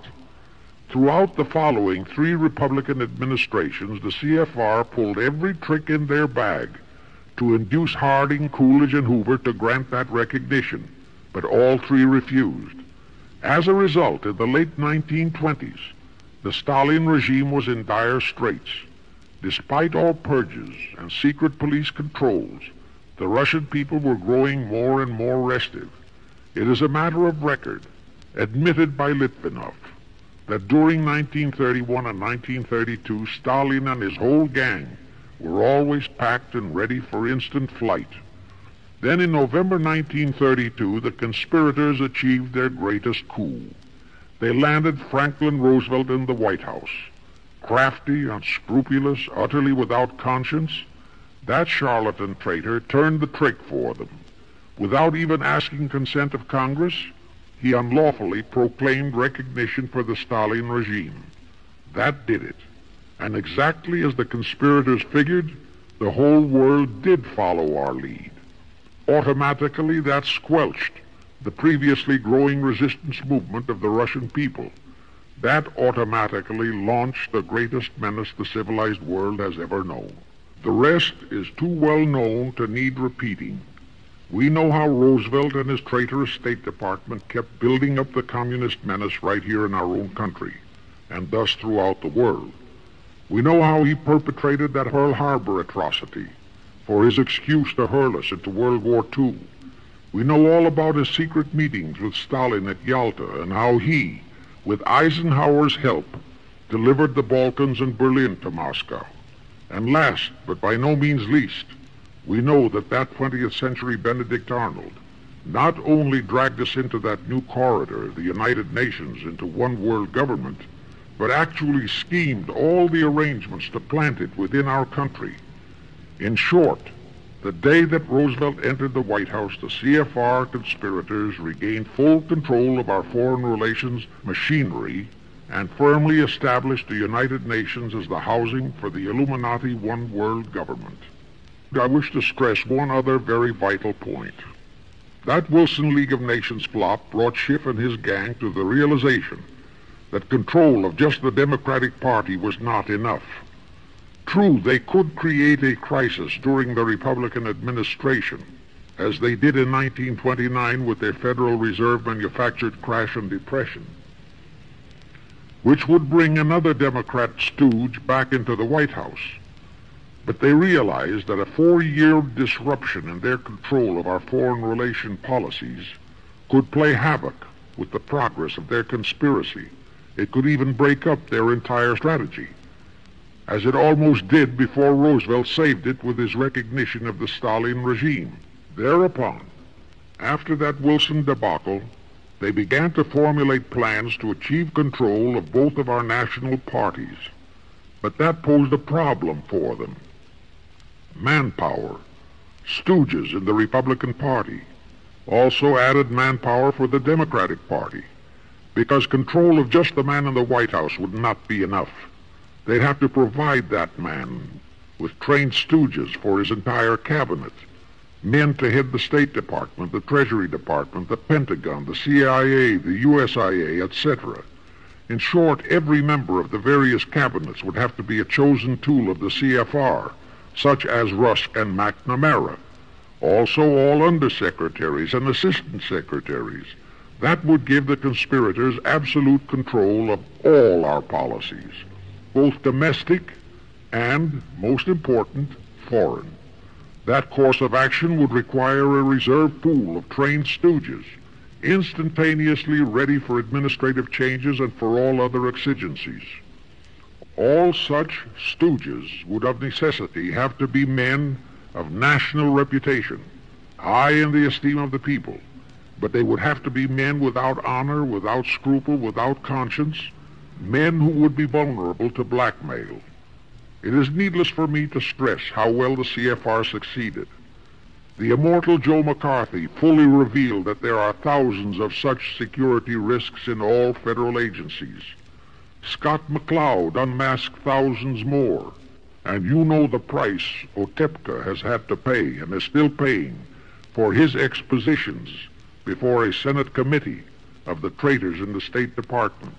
And you know that the men in the State Department who delivered Cuba to Castro have not only been shielded, but promoted. To the crux of the whole one-world government plot, and the maneuvering necessary to create another League of Nations to house such a government. As I have already stated, the conspirators knew that only another world war was vital for the success of their plot. It would have to be such a horrifying world war that the peoples of the world would cry out for the creation of some kind of a world organization that could assure everlasting peace.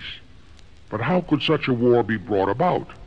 All the European nations were at peace. None had any quarrels with their neighboring nations, and certainly their tools in Moscow wouldn't dare to start a war. Even Stalin realized that it would mean the overthrow of his regime unless so-called patriotism would weld the Russian people behind him. But the conspirators had to have a war. They had to find or create some kind of an incident to launch it. And they found it in a little inconspicuous and repulsive little man who called himself Adolf Hitler. Hitler, an impecunious Austrian house painter, had been a corporal in the German army. He made the defeat of Germany into a personal grievance. He began to rabble-rouse about it in the Munich, Germany area. He began to spout about restoring the greatness of the German Empire and the might of the German soldiery. He advocated the restoration of the old German military to be used to conquer the whole world. Strangely enough, Hitler, the little clown that he was, could deliver a rabble-rousing speech, and he did have a certain kind of magnetism. But the new authorities in Germany didn't want any more wars, and they promptly threw the obnoxious Austrian house painter into a prison cell. Aha! Here was the man, decided the conspirators, who, properly directed and financed, could be the key to another world war. So while he was in prison, they had Rudolf Hess and Goering write a book which they titled Mein Kampf and attributed the authorship to Hitler, exactly as Litvinov wrote Mission to Moscow and attributed the authorship to Joseph Davies, then our ambassador to Russia and a stooge of the CFR. In Mein Kampf, Hitler, the pseudo-author, outlined his grievances and how he would restore the German people to their former greatness. The conspirators then arranged for a wide circulation of the book among the German people in order to arouse a fanatical following for him. On his release from prison, also arranged by the conspirators, they began to groom him and finance him to travel to other parts of Germany to deliver his rabble-rousing speeches. Soon he gathered a growing following among other veterans of the war, and that soon spread to the masses, who began to see in him a savior for their beloved Germany. Then came his leadership of what he called his Brown Shirt Army and the March on Berlin. That required a great deal of financing, but the Rothschilds, the Warburgs, and others of the conspirators provided all the money he needed.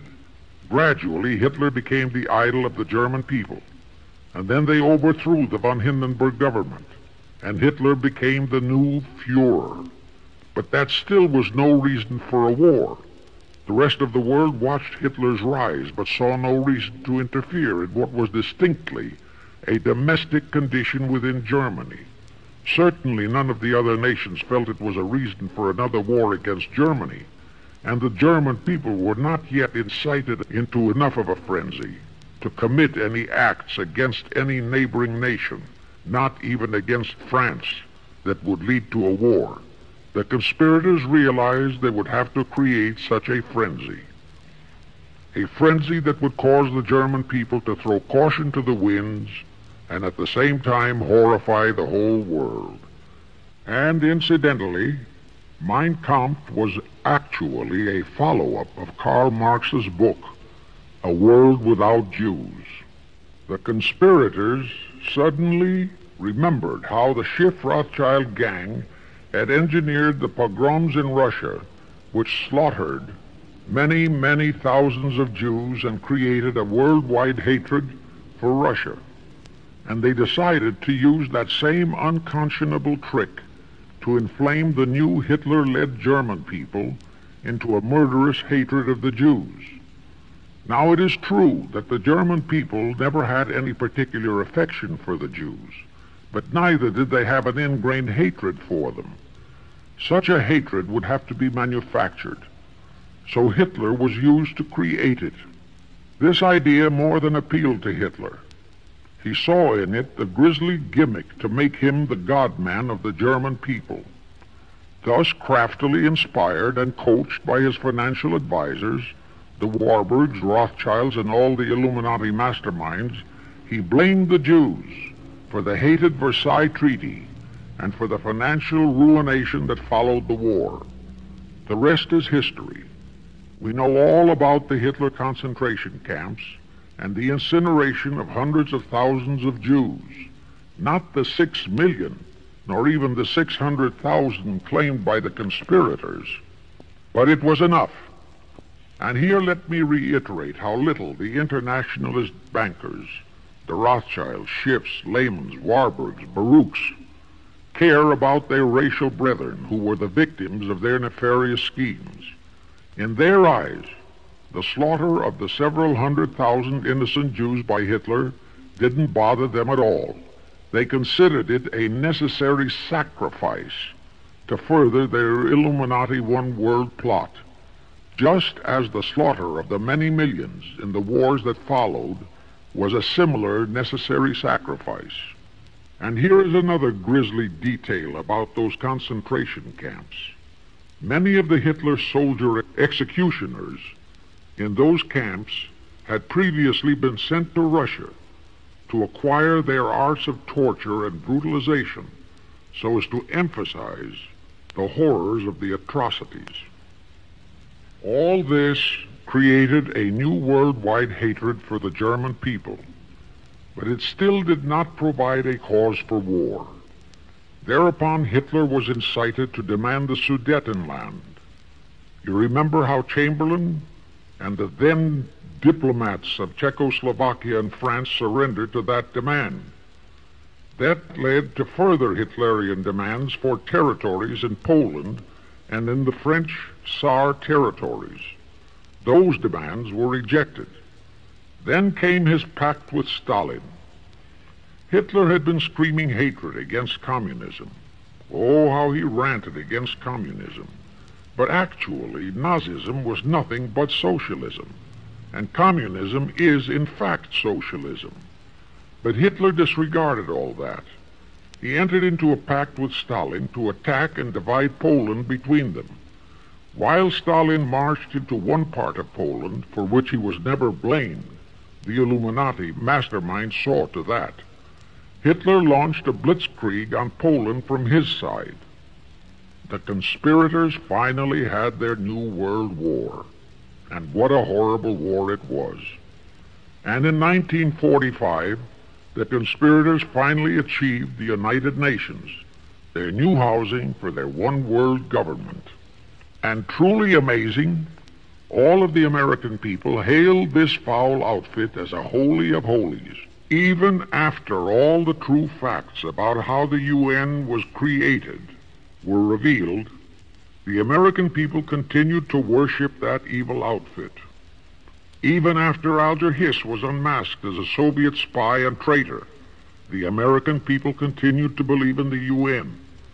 Even after I had publicly revealed the secret agreement between Hiss and Molotov, that a Russian would always be the head of the military secretariat, and by that token, the real master of the UN, most of the American people continued to believe that the UN could do no wrong. Even after Tridvili, the first Secretary General of the UN, confirmed that Hiss-Molotov secret agreement in his book For the Cause of Peace, the vast majority of our people refused to lose faith in the UN. Even after the truth about the Korean War was revealed, how the Russian General Vasiliev, head of that UN military secretariat, was given a leave of absence by the UN so that he could take command of the North Koreans and Red Chinese who were fighting the so-called UN police action under our own General MacArthur, who by orders of the UN was fired by the pusillanimous Truman in order to prevent his winning that war, our people still believed in the UN. Despite our 150,000 sons who were murdered and maimed in that war, the people continued to regard the UN as a sure means for peace, even after it was revealed in 1951 that the UN, using our own American soldiers under UN command and the UN flag, in collusion with our traitorous State Department and the Pentagon, had been invading many small cities in California and Texas in order to perfect their plan for the complete takeover of our country. Most of our people brushed it off and continued their belief that the UN is a holy of holies. Do you know that the UN Charter was written by traitor Alger Hiss, Molotov, and Beshinsky? That Hiss and Molotov had made that secret agreement that the military chief of the UN was always to be a Russian appointed by Moscow? Do you know that at their secret meetings at Yalta, Roosevelt and Stalin, at the behest of the Illuminati operating as the CFR, decided that the UN must be placed on American soil? Do you know that most of the UN Charter was copied intact, word for word, from the Marx Manifesto and Russia's so-called Constitution? Do you know that the only two senators who voted against the UN so-called treaty were the only two senators who had read it? Do you know that since the UN was founded, communist enslavement has grown from 250 million to 1 billion? Do you know that since the UN was founded to ensure peace, there have been at least 20 major wars incited by the UN, just as they are now inciting a war against Little Rhodesia? Do you know that under the UN setup, the American taxpayers have been forced to make up the UN Treasury deficit of many millions of dollars because of Russia's refusal to pay her share? Do you know that the UN has never passed a resolution condemning Russia or her so-called satellites, but always condemns our allies? Do you know that J. Edgar Hoover said, "The overwhelming majority of the communist delegations to the UN are espionage agents"? And now, 66 senators voted for a consular treaty to open our entire country to Russian spies and saboteurs. Do you know that the UN helps Russia's conquest of the world by preventing the free world from taking any action whatsoever except to debate each new aggression in the UN General Assembly? Do you know that at the time of the Korean War, there were 60 nations in the UN, yet 95% of the UN forces were our American sons, and practically 100% of the cost was paid by the United States taxpayers? And surely you know that the UN policy during the Korean War was to prevent us from winning that war. Do you know that all the battle plans of General MacArthur had to go first to the UN to be relayed to Vasiliev, commander of the North Koreans and Red Chinese, and that any future wars fought by our sons under the UN flag would have to be fought under the control of the UN Security Council. Do you know that the UN has never done anything about the 80,000 Russian Mongolian troops that occupy Hungary? Where was the UN when the Hungarian freedom fighters were slaughtered by the Russians? Do you know that the UN and its peace army turned the Congo over to the communists? Do you know that the UN's own so-called peace force was used to crush, rape, and kill the white anti-communists in Katanga? Do you know that the UN stood by and did nothing while Red China invaded Laos and Vietnam? That it did nothing while Nehru invaded Goa and other Portuguese territories? Do you know that the UN was directly responsible for aiding Castro? That it does absolutely nothing about the many thousands of Cuban youngsters who are shipped to Russia for communist indoctrination? Do you know that Adlai Stevenson, of all people, said the free world must expect to lose more and more decisions in the UN? Do you know that the UN openly proclaims that its chief objective is one world government, which means one world laws, one world court, one world army, one world navy, one world air force, one world schools, and a one world church in which Christianity would be prohibited? Do you know that a UN law has been passed to disarm all American citizens and to transfer all our armed forces to the UN? Such a law was secretly signed by Saint Jack Kennedy in 1961. Do you realize how that fits in with Article 47, Paragraph 3 of the UN Charter, which states, I quote, "The Military Staff Committee of the UN shall be responsible through the Security Council for the strategic direction of all armed forces placed at the disposal of the Security Council," unquote. And when and if all our armed forces are transferred to the UN, your sons would be forced to serve and die under UN command all over the world. This will happen unless you fight to get the U.S. out of the UN. Do you know that Congressman James B. Utt has submitted a bill to get the U.S. out of the UN and a resolution to prevent our president from forcing us to support the UN embargoes on Rhodesia? Well, he has, and many people all over the country are writing to their representatives to support the Utt bill and resolution. And did you know that to offset the Utt bill and resolution, 50 congressmen, spearheaded by Schweiker and Moorhead of Pennsylvania, have introduced a bill to immediately transfer all our armed forces to the UN? Can you imagine such brazen treason? Is your congressman one of those 50 traitors? Find out and take immediate action against him, and help Congressman Utt. Now, do you know that the National Council of Churches passed a resolution in San Francisco which states that the United States will soon have to subordinate its will to that of the UN, and that all American citizens must be prepared to accept it? Is your church a member of the National Council of Churches? In connection with that, bear in mind that God is never mentioned in the UN Charter, and their meetings are never opened with prayer. The creators of the UN stipulated in advance that there should be no mention of God or Jesus Christ in the UN Charter or in its UN headquarters. Does your pastor subscribe to that? Find out. Furthermore, do you know that the great majority of the so-called nations in the UN are anti-Christianity? That the UN is a completely godless organization by orders of its creators, the CFR Illuminati.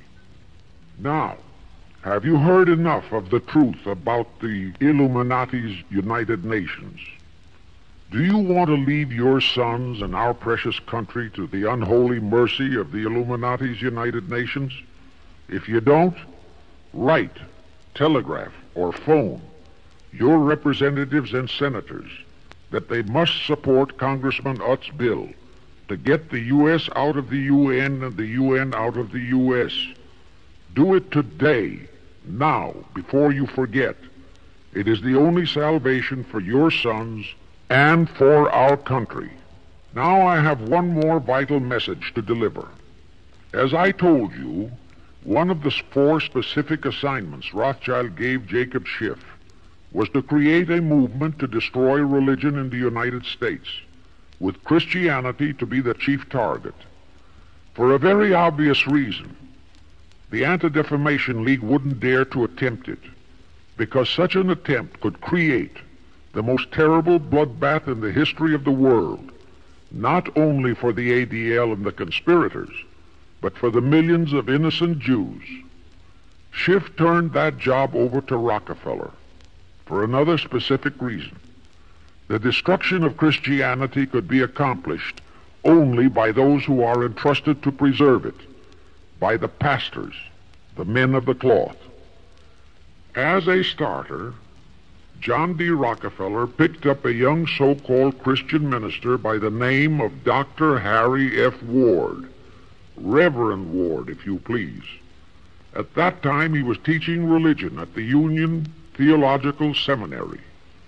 Rockefeller found a very willing Judas in this reverend. Thereupon, in 1907, he financed him to set up the Methodist Foundation of Social Service. And Ward's job was to teach bright young men to become so-called ministers of Christ and to place them as pastors of churches.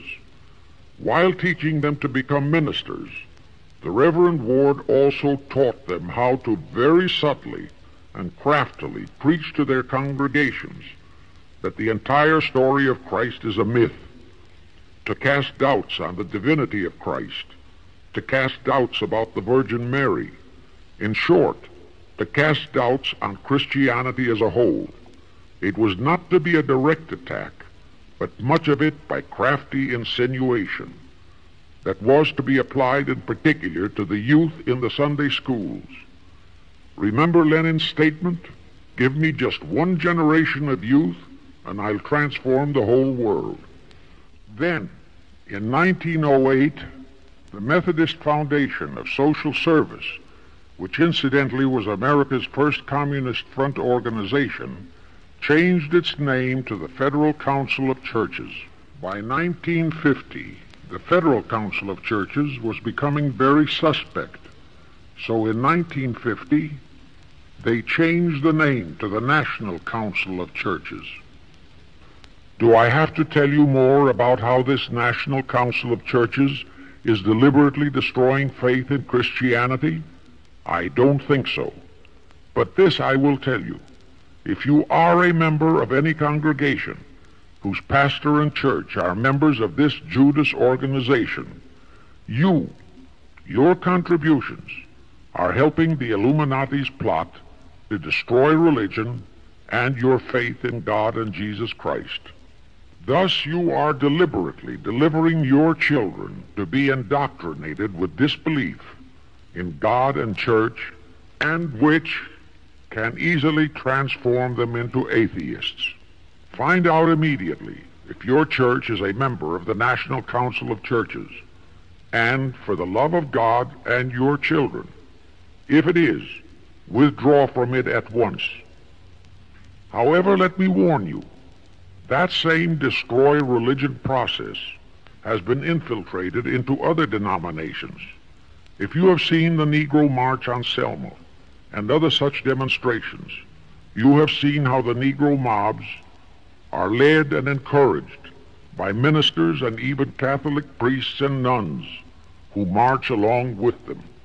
As a matter of fact, the Mormon Church is about the only one I know of that is clean of that kind of Judas infiltration.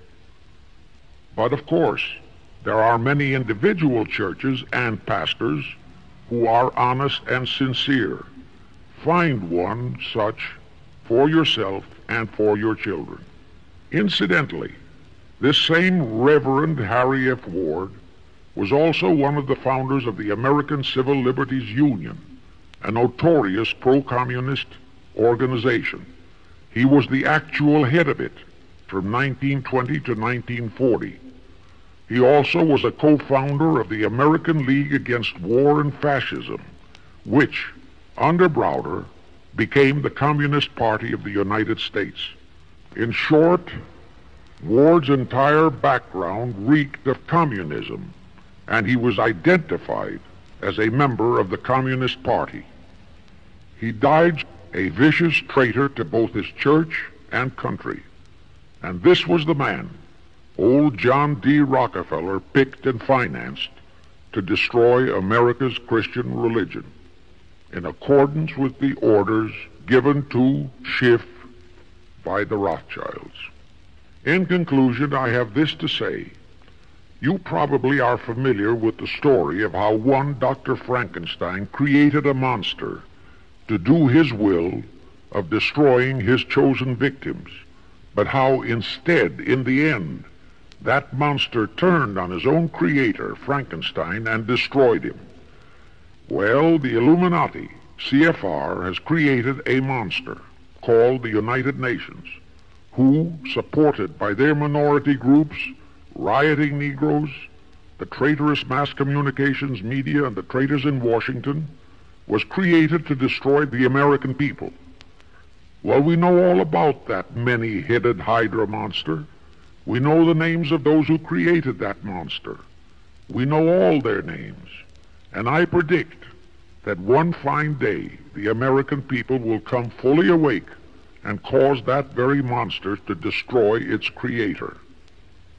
True, the majority of our people are still being brainwashed, deceived, and deluded by our traitorous press, TV, and radio, and by our traitors in Washington.